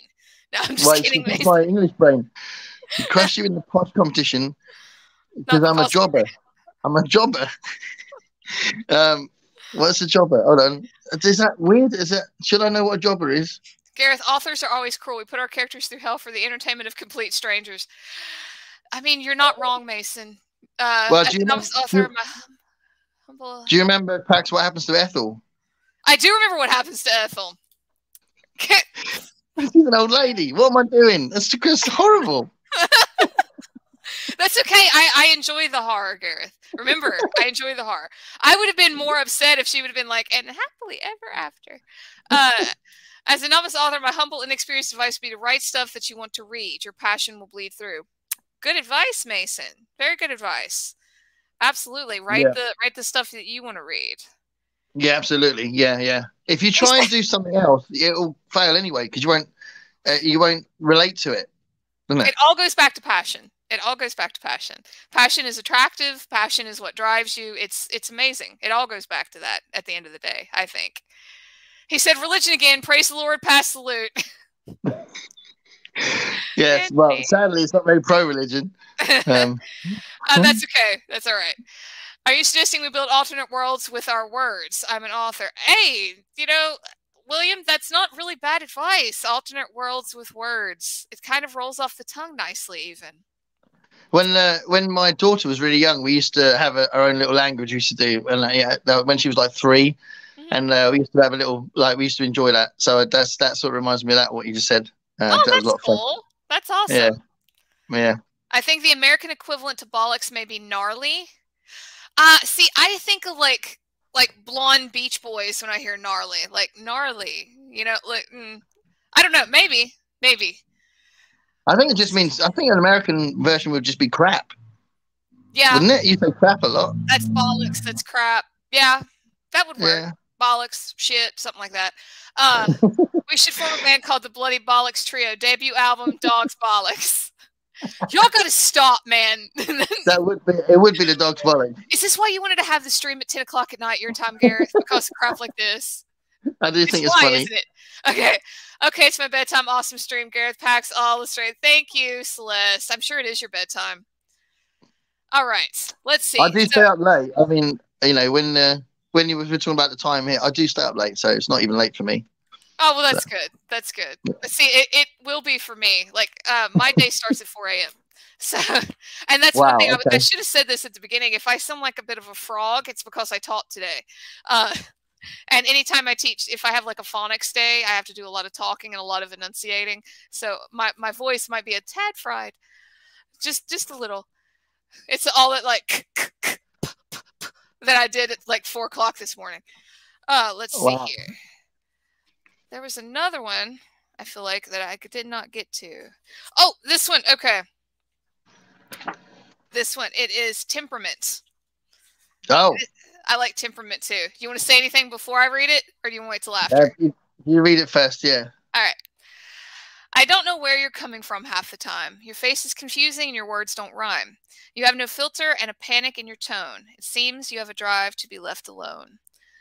There's a mark of desperation in your will and your way, a lack of consistency in how you betray. Oh. You have no dignity with your bashing around. It seems you have a drive for bringing me down. I love a lack of consistency in how you betray. That was my favorite line. Yeah. I love that. You know, when you know someone who's just so random that it just seems like destruction's there.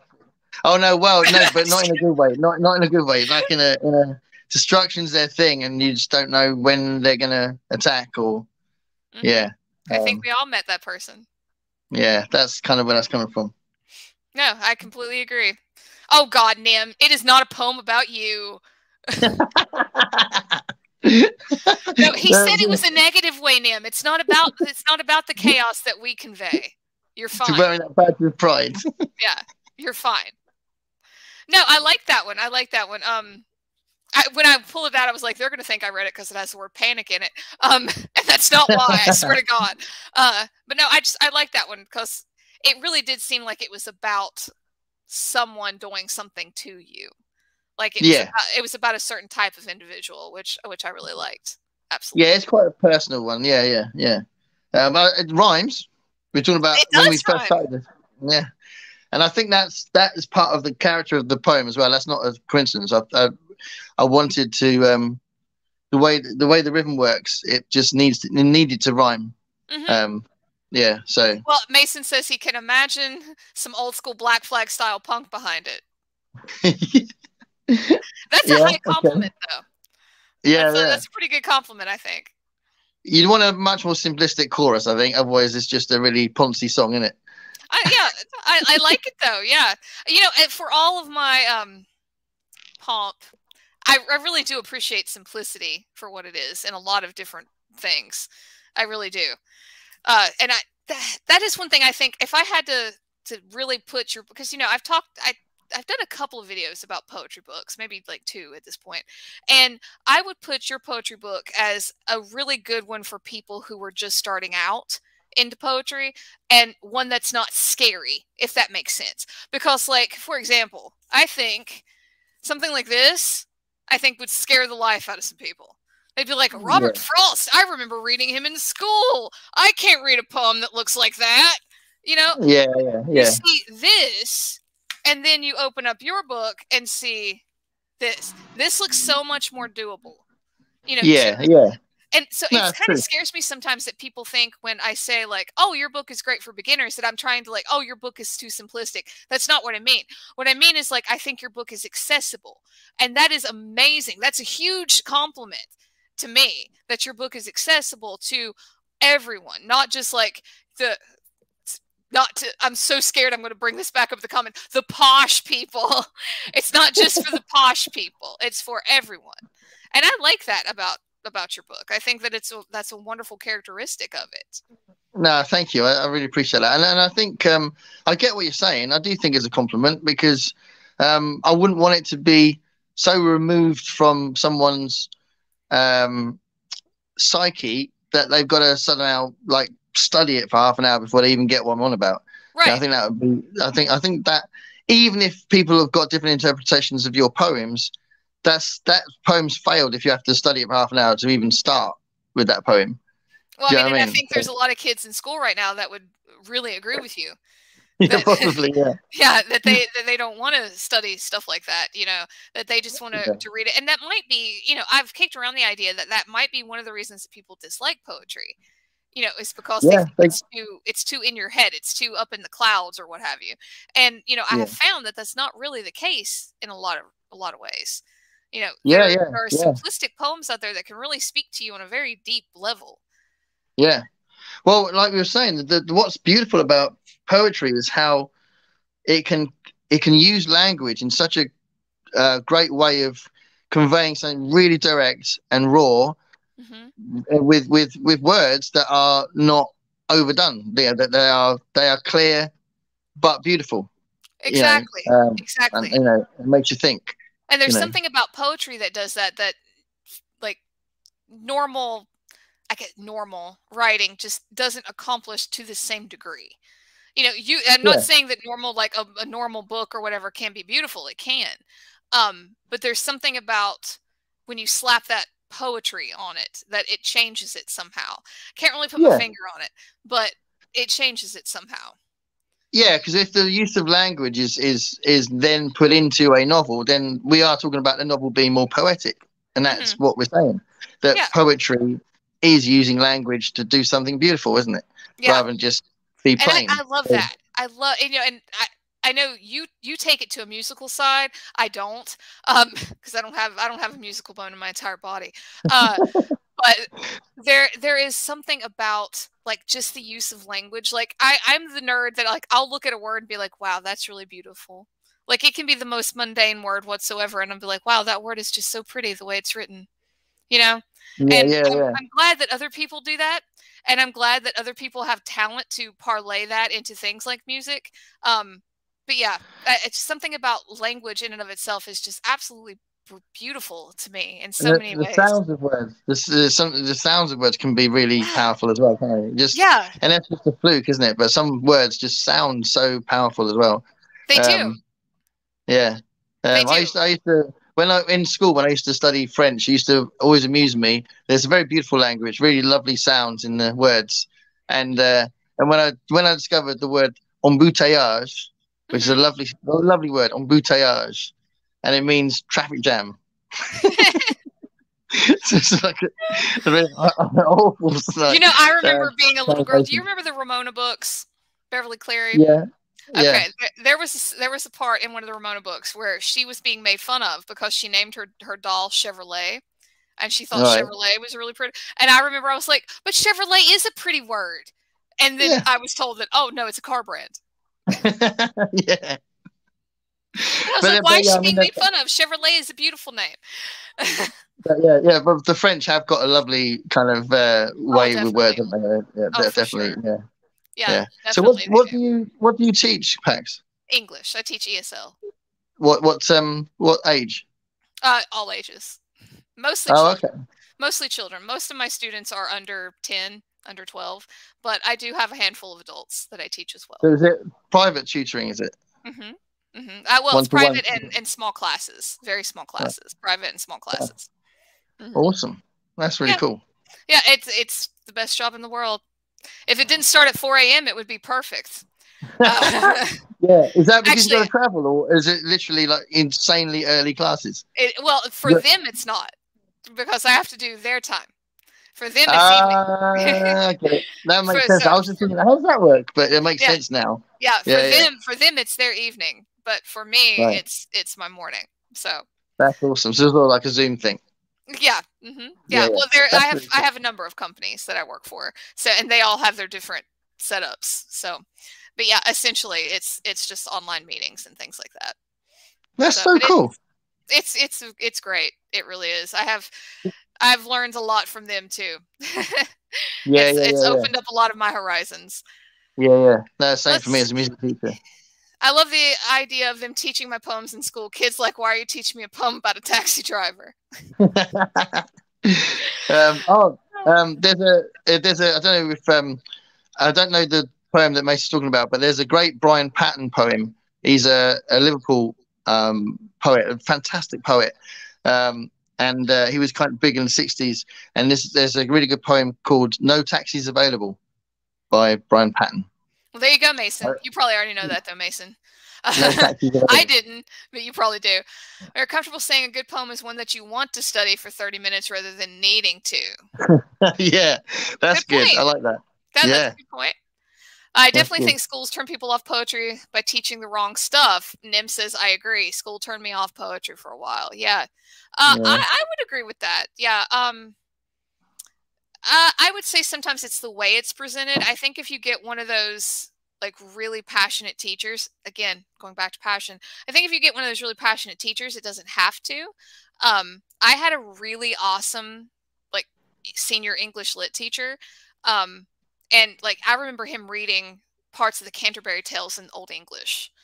And, you know, I say we, probably just my nerdy ass sitting in the back, like, you know, but yeah, like Canterbury Tales, that's tough. Canterbury Tales. But I mean, he was reading it to let us hear the Old English, like the way it flowed and whatnot. And you know, he was one of those teachers that they make movies about. Like, that's how wonderful he was. He was a really good teacher, and he had that passion about English, about words, you know, about, I mean, the case in point with the Canterbury Tales thing. Like, I mean, he didn't just sit up there and go, okay, the Canterbury Tales were like, he could have done that, but he didn't. You know, he was like, well, here's what it sounded like in this, and it brought it alive to all of us 17-year-olds, which half of us probably didn't give a bollock.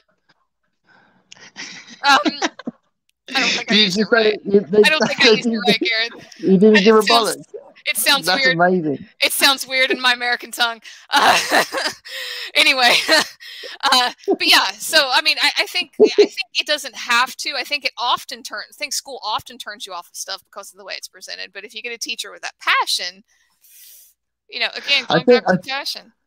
I tell you what. I mean, that is the interesting thing about teaching as a profession, that I think every single person has got a teacher in their past that was someone that they'll always remember.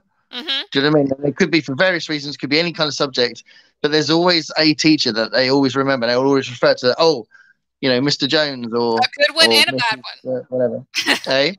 A good one and a bad one. You have a good one that you remember and a bad one that you remember. My third grade teacher was awful. Hated her. Yeah.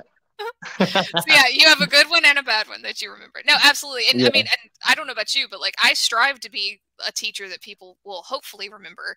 I have a box of stuffed animals that I use for like the phonics kids. Like, I'll have like awesome. Like, oh, snake, you know, like rabbit. Yeah. So yeah, I'm sure they get off and tell their kids, like, this idiot has like stuffed animals coming out of the ceiling.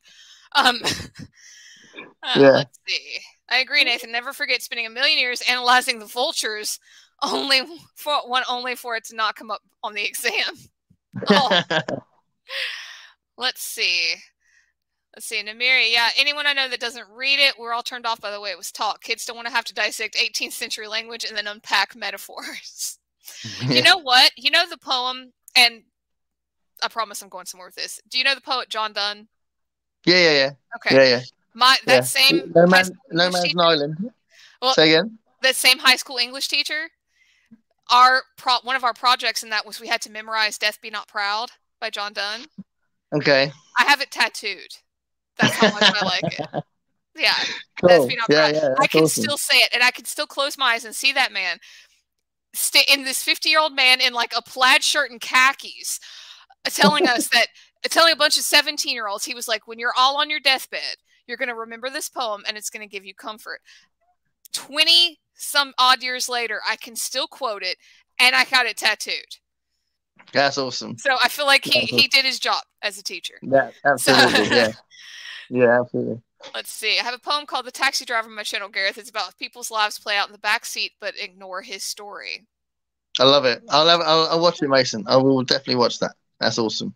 Oh yeah, MP John Donne does rock. He does. I have a whole book of his poetry. I love John Donne, but I can still quote "Death Be Not Proud" from memory because of that teacher, and it's a beautiful poem. And it's talking about like how we will live on after our death, and it's talking. To me, it's always been like it's talking to death. Like why are you so pompous? You know, like I don't know. I just always like that one. Yeah, that's awesome. Yeah. Let's see. People live on. I would get something from Invictus. Well, Invictus is yeah. If you're ever gonna get tattooed, Invictus is popular. Yeah. Let's see. I had a great English teacher in junior school. Really instilled a love of literature for me. Turned me into poetry and play junkie. Got us into Julius Caesar and Hamlet at age 12. That's awesome. That is really cool. Hamlet is a phenomenal piece of work. Oh yeah, and I don't think Hamlet was not my first one. I think Macbeth. I had a teacher take us to see Macbeth play once. I was just about to say, I think when you see them performed, it's so much better than reading it on the page. It is. And I saw when we studied Macbeth in school, it was we saw the film done by, is it Zeffirelli, the Martin Shaw film? We saw that. So this is well back in the 80s. This was. But then I saw Hamlet performed at the National Theatre because I studied theatre studies A level, and it was Mark Rylance played Hamlet. So Mark Rylance is quite a big guy now, and he's quite famous now. But at the time, he was pretty unknown. He was getting lots of theatre critics saying he was good, but he hadn't done any films or anything. And now he's the BFG. Yeah. Yeah, but awesome, he was brilliant as Hamlet. Yeah, he really was. It was amazing. Yeah. So yeah. Well, let's see. Adam said, I think I might agree with you. Shel Silverstein was one of my first poems too. Falling Up. I think that's Shel Silverstein, isn't it? Is it Falling Up? Shel Silverstein? Tell me, Adam. See if I'm right. Because I'm pretty sure I mentioned that in the poetry newbie tag that Nim didn't really tag me in, but that I did anyway. Because that's what I do. Your tags are so funny. It's so cool. Well, thank you, thank you. I did yours, not your 5 one, but the last one. I've got tags. I need more Tuesdays. I've got tags filmed through January because people tag me and I do them, and I'm just like one a week, you know, like. Yeah. And I have them so they're all filmed, they're all ready to go. It's just I need more Tuesdays in a month than 4. Let's see. I always found Invictus really inspiring when I was going through my sight loss. My head is bloody, but I'm about. Hey, you know that it really applies. I can see that. Wow. Yeah, that's really big as well. I mean, to get comfort from something as serious as that is really big, isn't it? So. Oh, definitely. I still read Shel Silverstein regularly. He gets dismissed as being just for kids, but his stuff is both dark and fun, so I recommend it to adults to revisit. Yeah, I loved him. I'm pretty sure. Am I right? Is that Falling Up? I know he had a few. I think there was a few books of Shel Silverstein, but I know the one I had was Falling Up with this little kid, and he was like, it looked like he was flying on the cover. Yeah. Oh, Nim, you tagged me in the comments. Okay. Honestly, Nim, I was getting ready to like film that day, and I just sat down and did it. I don't know if I even read. I just did it anyway.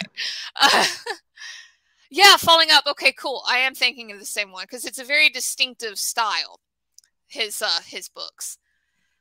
There's another guy from Liverpool that I really like that is often called he's seen as a children's poet, entertainer sometimes, but he writes some really good stuff. Roger McGough, so he's quite famous in Britain. Roger McGough, he took part in a band called The Scaffold as well. Did Lily the Pink, which is a bit of a dated song now, but yeah, he's a really interesting poet, I think, from Liverpool. Roger McGough. So somebody in the chat might know him. Very cool. Yeah. That's interesting. It's weird when I mean, you guys know I do my little library series. I'm all about stuff for kids anyway, you know, like the weird stuff for kids. Mason, can we collectively agree to tag packs in any tag we ever do? Yeah. Y'all don't listen to Mason. Shell has some adult stuff, and it's rad with illustrations and all. Ooh, oh, okay, I did not know that. The only thing I was familiar with is like books like The Falling Up and the kids stuff. So that's interesting. I need to look into Shell something. Absolutely. Yeah. Oh, MP, Roger McGough is definitely a good recommendation, Gareth. Cool. Nice one. Yeah, Very it's from the same kind of area as NP as well, because Manchester and Liverpool are very close. Oh, okay. See, yeah. I probably could have told you that if I was looking at a map. Yeah, well, I went to Liverpool for the first time last summer. So it was a bit of a big dramatic summer last summer because I was in hospital and stuff. And as a big when I was recovering and stuff, we said we had a family holiday booked in Wales, and we said we're still going to go, and we got a wheelchair and all sorts of things to make sure I could go. Oh wow! Yeah, it was pretty serious, and I didn't actually end up using the wheelchair, which is really cool. But we went to Liverpool on the way to Wales. And it's the first time I'd ever been, and I actually loved it. And we nearly went to Manchester as well because it's obviously next door. And we were like, oh, we could go to Manchester, but I think we're going to go to Manchester next year, just me and my wife. So that would be really cool. And then we're going to go up to Scotland after that. But yeah, that was a really important holiday. It was me. It was the four of us. So me and my wife and the two kids. They're old now. We went over. They're always your kids. They're always your kids. Yeah. So yeah, well, that's awesome. Very cool. Yeah. Not too far from Stoke either. Oh, right. Yeah, that's true. Well, very neat. Very neat. I'm surprised we have so many because I know it's late for you all. All of you in the UK, thank you for hanging out. I know it's late for all of you, so that really means a lot. Yeah, thanks so much. Yeah, you're right. Yeah, on a Monday night. On a Monday night, no less. Yeah, exactly. On a Monday night, no less. Do you know the word knackered? We'll all be knackered tomorrow. Knackered. Yeah, no, knackered. Yeah. See, that's one that I can't say without my twang coming out, Gareth. Knackered. See, you hear it. You hear it at the end. Knackered. It sounds awesome. It sounds better when I say knackered. Let's see. Knackered would be one. Let's see. The word L-I-N-E. L-I-N-E. Line. No. Line. Oh, line. Yeah, okay. Line. So, yeah. To me, it sounds like lying. Line. Right. That's how it sounds to my ears. I can't stand it when I say that word. Line. Can you try and say knackered without can you try and do knackered with an English voice? Oh God. Only because I like you, Gareth. Okay. No, I can't do it.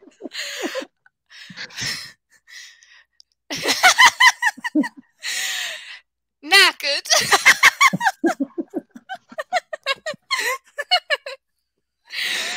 Yeah, that's as close as I'm gonna get. Knackered.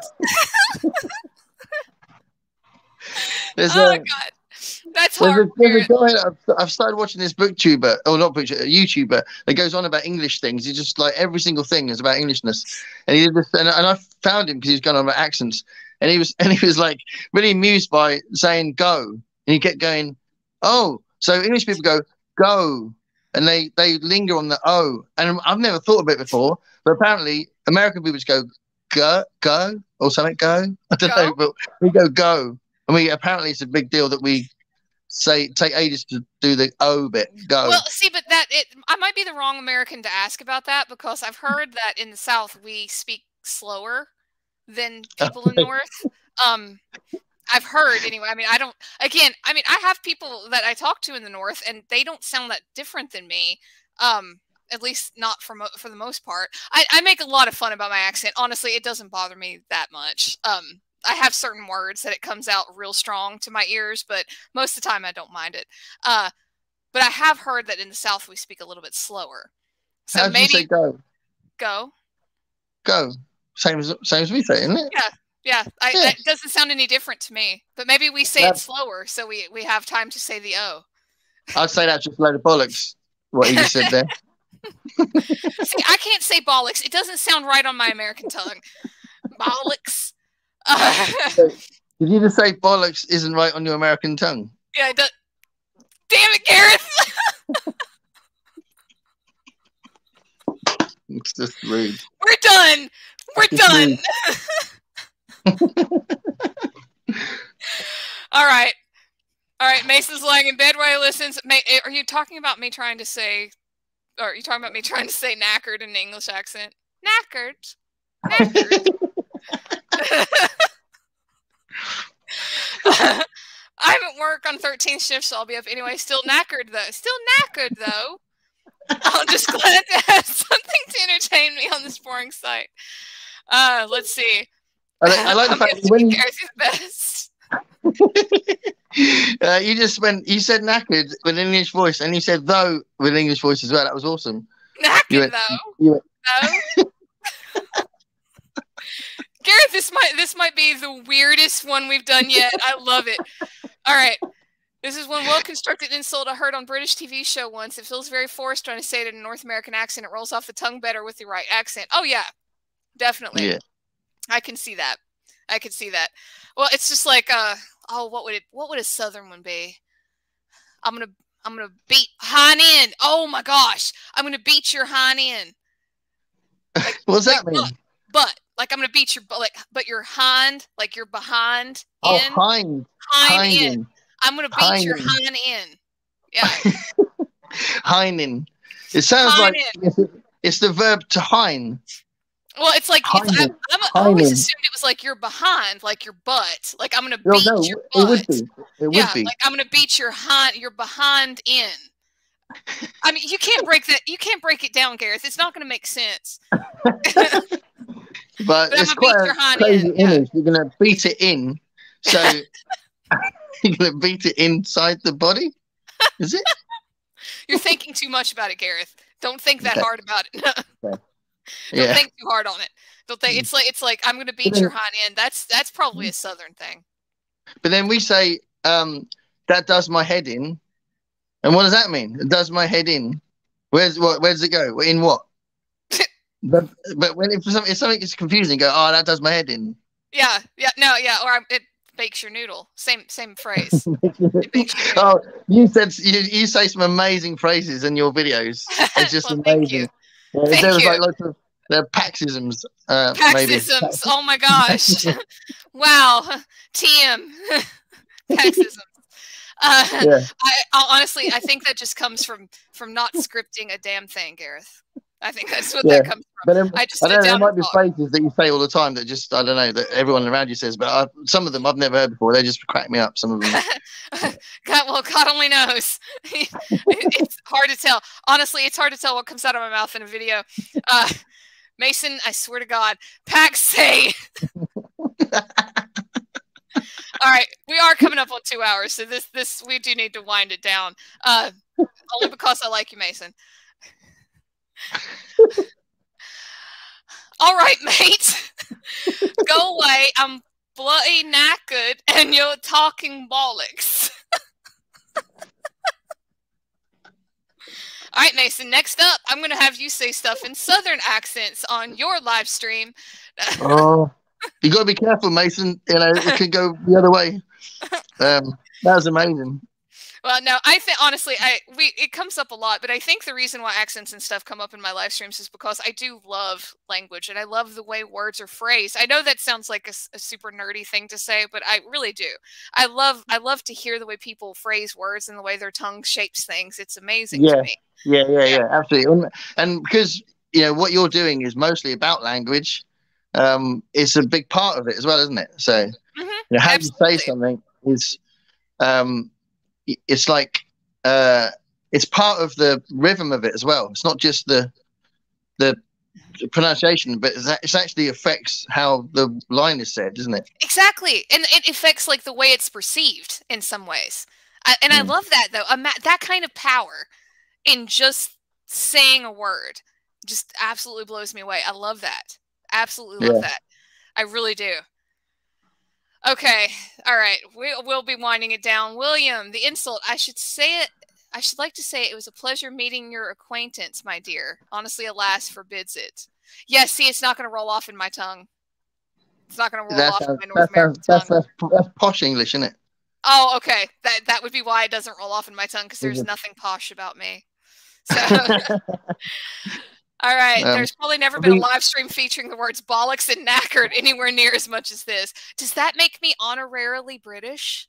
yeah. I'm kidding. Well, you sounded like you were British a minute ago. I did not. Gareth, you were full of it? No, I did not.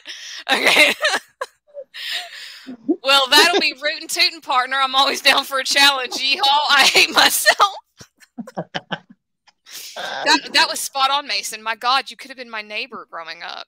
It was so Southern. Is there another poem that we were going to talk about? Do you have one that you would like to end with? Yeah, I wouldn't mind doing the last one of the book. Okay. Was deliberate.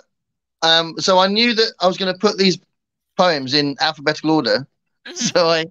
So I wrote this knowing that I wanted it to be the last one. So I deliberately titled it where it would go in the book. Oh, okay. You titled it with a Y.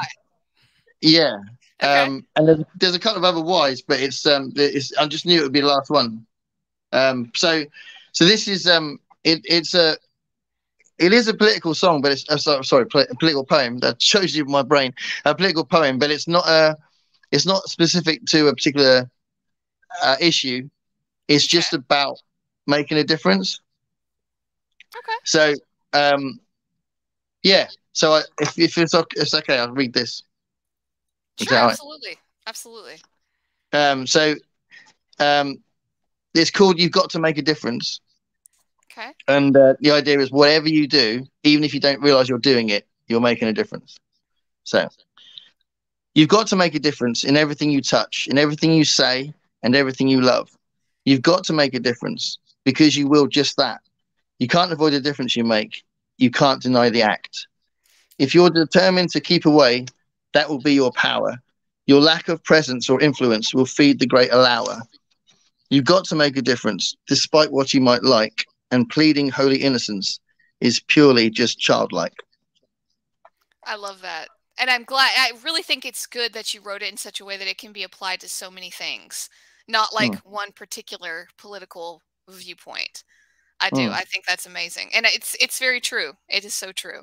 The things that you love and put your energy into, that is what, that's what makes a difference in the world. Again, going back to passion. Yeah, and all those people who say that, nobody really makes a difference. Everybody does all the time in everything.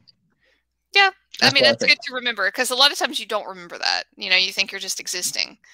Yeah. So it's a wonderful reminder that, you do definitely make a difference no matter what. Even just existing, you can make a difference to someone. Oh. Well, and the way that we've made friends on here and, the way that we've exchanged our accents, through the last 2 hours. Poorly. We've exchanged our accents poorly. Don't forget that, Gareth. Yeah, but those friendships really make a difference to our lives, don't they? And our understanding of each other and our worldview is expanded. Everything is. Oh my Lord. Gareth, if you'd have told me 2 years ago that I'd be sitting here on a live stream talking about books with someone in the UK right now, I'd have laughed my hind end off. There is no way. In the last year and a half, because let's see, August was a year for my channel. So what, year and a half ish? It's amazing. It's so crazy. Yeah. Fantastic. So I agree. It's a beautiful accident that such things happen. It really is. Because and I know everybody says it, but on BookTube, like our little corner of BookTube, I feel like we really did hit the lotto when it comes to like internet people. Because we really have a very positive section of the internet. The internet gets a lot of grief about like, oh, it's terrible and horrible and people troll you and they're terrible to you. And then you come to our little part of BookTube and it's like, maybe it's not that bad. Yeah. Like, it can be nice. Yeah, we're all kind of nice here. We're spread out all over the world, but we're all very nice to each other.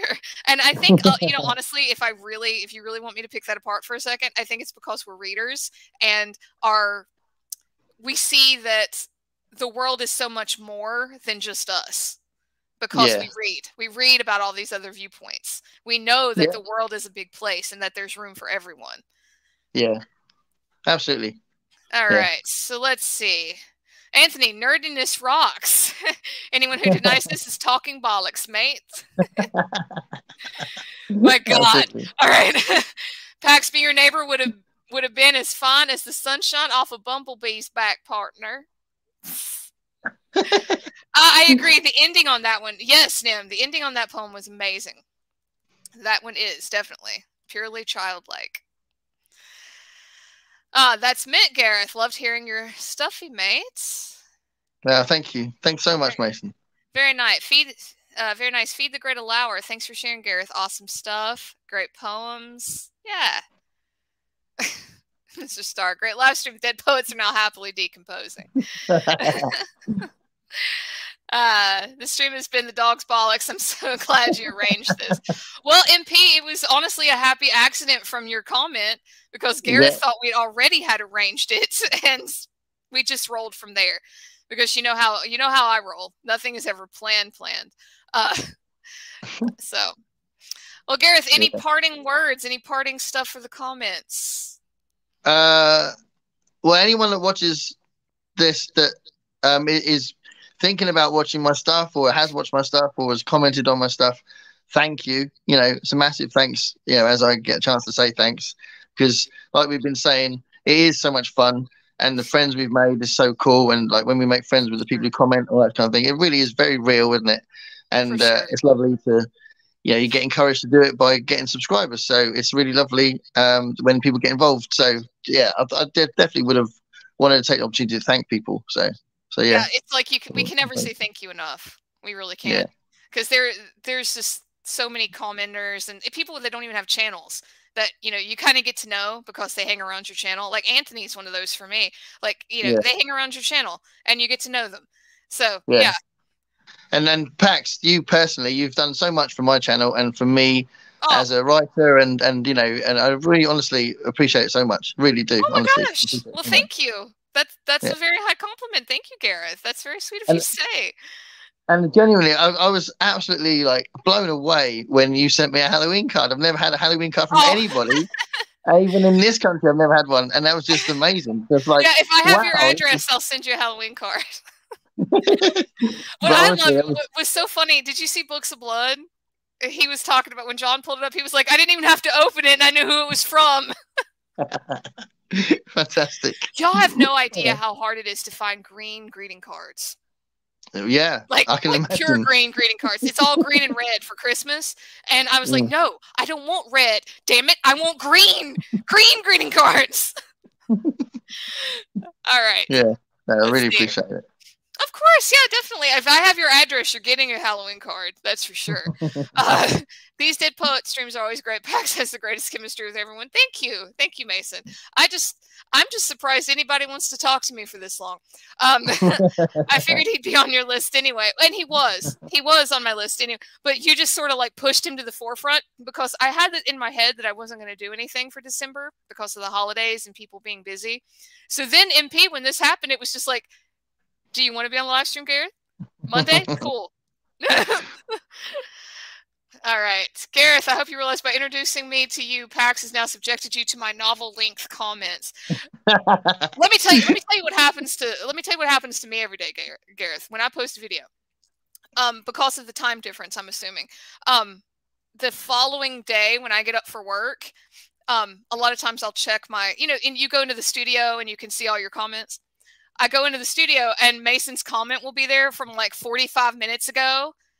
It's 4 o'clock in the morning for me, but it'll be like from 45 minutes ago from Mason. And so I'm just sitting there like, like reading his comment at like 4 o'clock in the morning. So yeah. Brilliant. Right. Yeah. Also, can't wait. Me and you could talk for hours. We could derail your stream so bad. We could. Yeah. Are you talking about me? Yeah. Yeah. Yeah. Well, I mean, he wants to, yeah, maybe break the record. Well, I think this might be our longest one so far, Gareth. So far, I think you hold the record. If nothing else, you hold the record for bollocks and all of that. The most amount of bollocks, yeah. But maybe the most amount of dogs bollocks as well. Exactly. We have to make that distinction for all of our American friends that one is good and one is not. All right, guys. Well, it has been a little over 2 hours, and I do, as Steve Talks Books, who honestly got me bitten with the streaming bug, says we do try to respect people's time. So, and plus, isn't it coming up on midnight for you, Gareth? It's 12:10 at the minute, so that's about at least 2 hours before my bedtime. Oh, good Lord, Gareth. Okay, I thought I was an insomniac. Okay. Yeah, I've got some reading to do. All right. Well, actually, yeah, I might. I don't know. I might do that. We'll see. I mean, I'd much rather chat, but absolutely, it's important to apologise for talking for so long. It's important to let people carry on with their lives. Oh Lord, no. Well, I mean, honestly, if it was up to me, I mean, part of me kind of was like, because I've seen people do these sprints for like 6 hours, and I was like, but could I call it a sprint and then just talk the whole time? You could do a thing where you invite different people on at different times, and like. Oh, that's true. That's true. God, can you see it? Me trying to teach the next day. Okay. Repeat after me. Yeah. I wouldn't be able to talk. Like, I could feel it now. Like, I'm going to have to go have some tea myself after this. Yeah, tea's good. Oh, yeah. It's been a good hour since my cup of tea, so I need to make another one. Oh, yeah, absolutely. Yeah. All right, well, guys, William says goodbye. Mason says that Gareth is the heavyweight bollocks champion of the world. Had to get one last bollocks in there. All right, and thanks for the fun live stream. Loved hearing the poems. Thank you, Nim. All right, guys. Thanks, Nim. Well, everyone, thank you for watching. Everyone in the past, thank you for watching. In the future, thank you for watching. And all of you have a good night, good morning. Since it's Gareth's morning, we'll say good morning. Good morning. Good morning. All right, bye, everyone. Happy Christmas.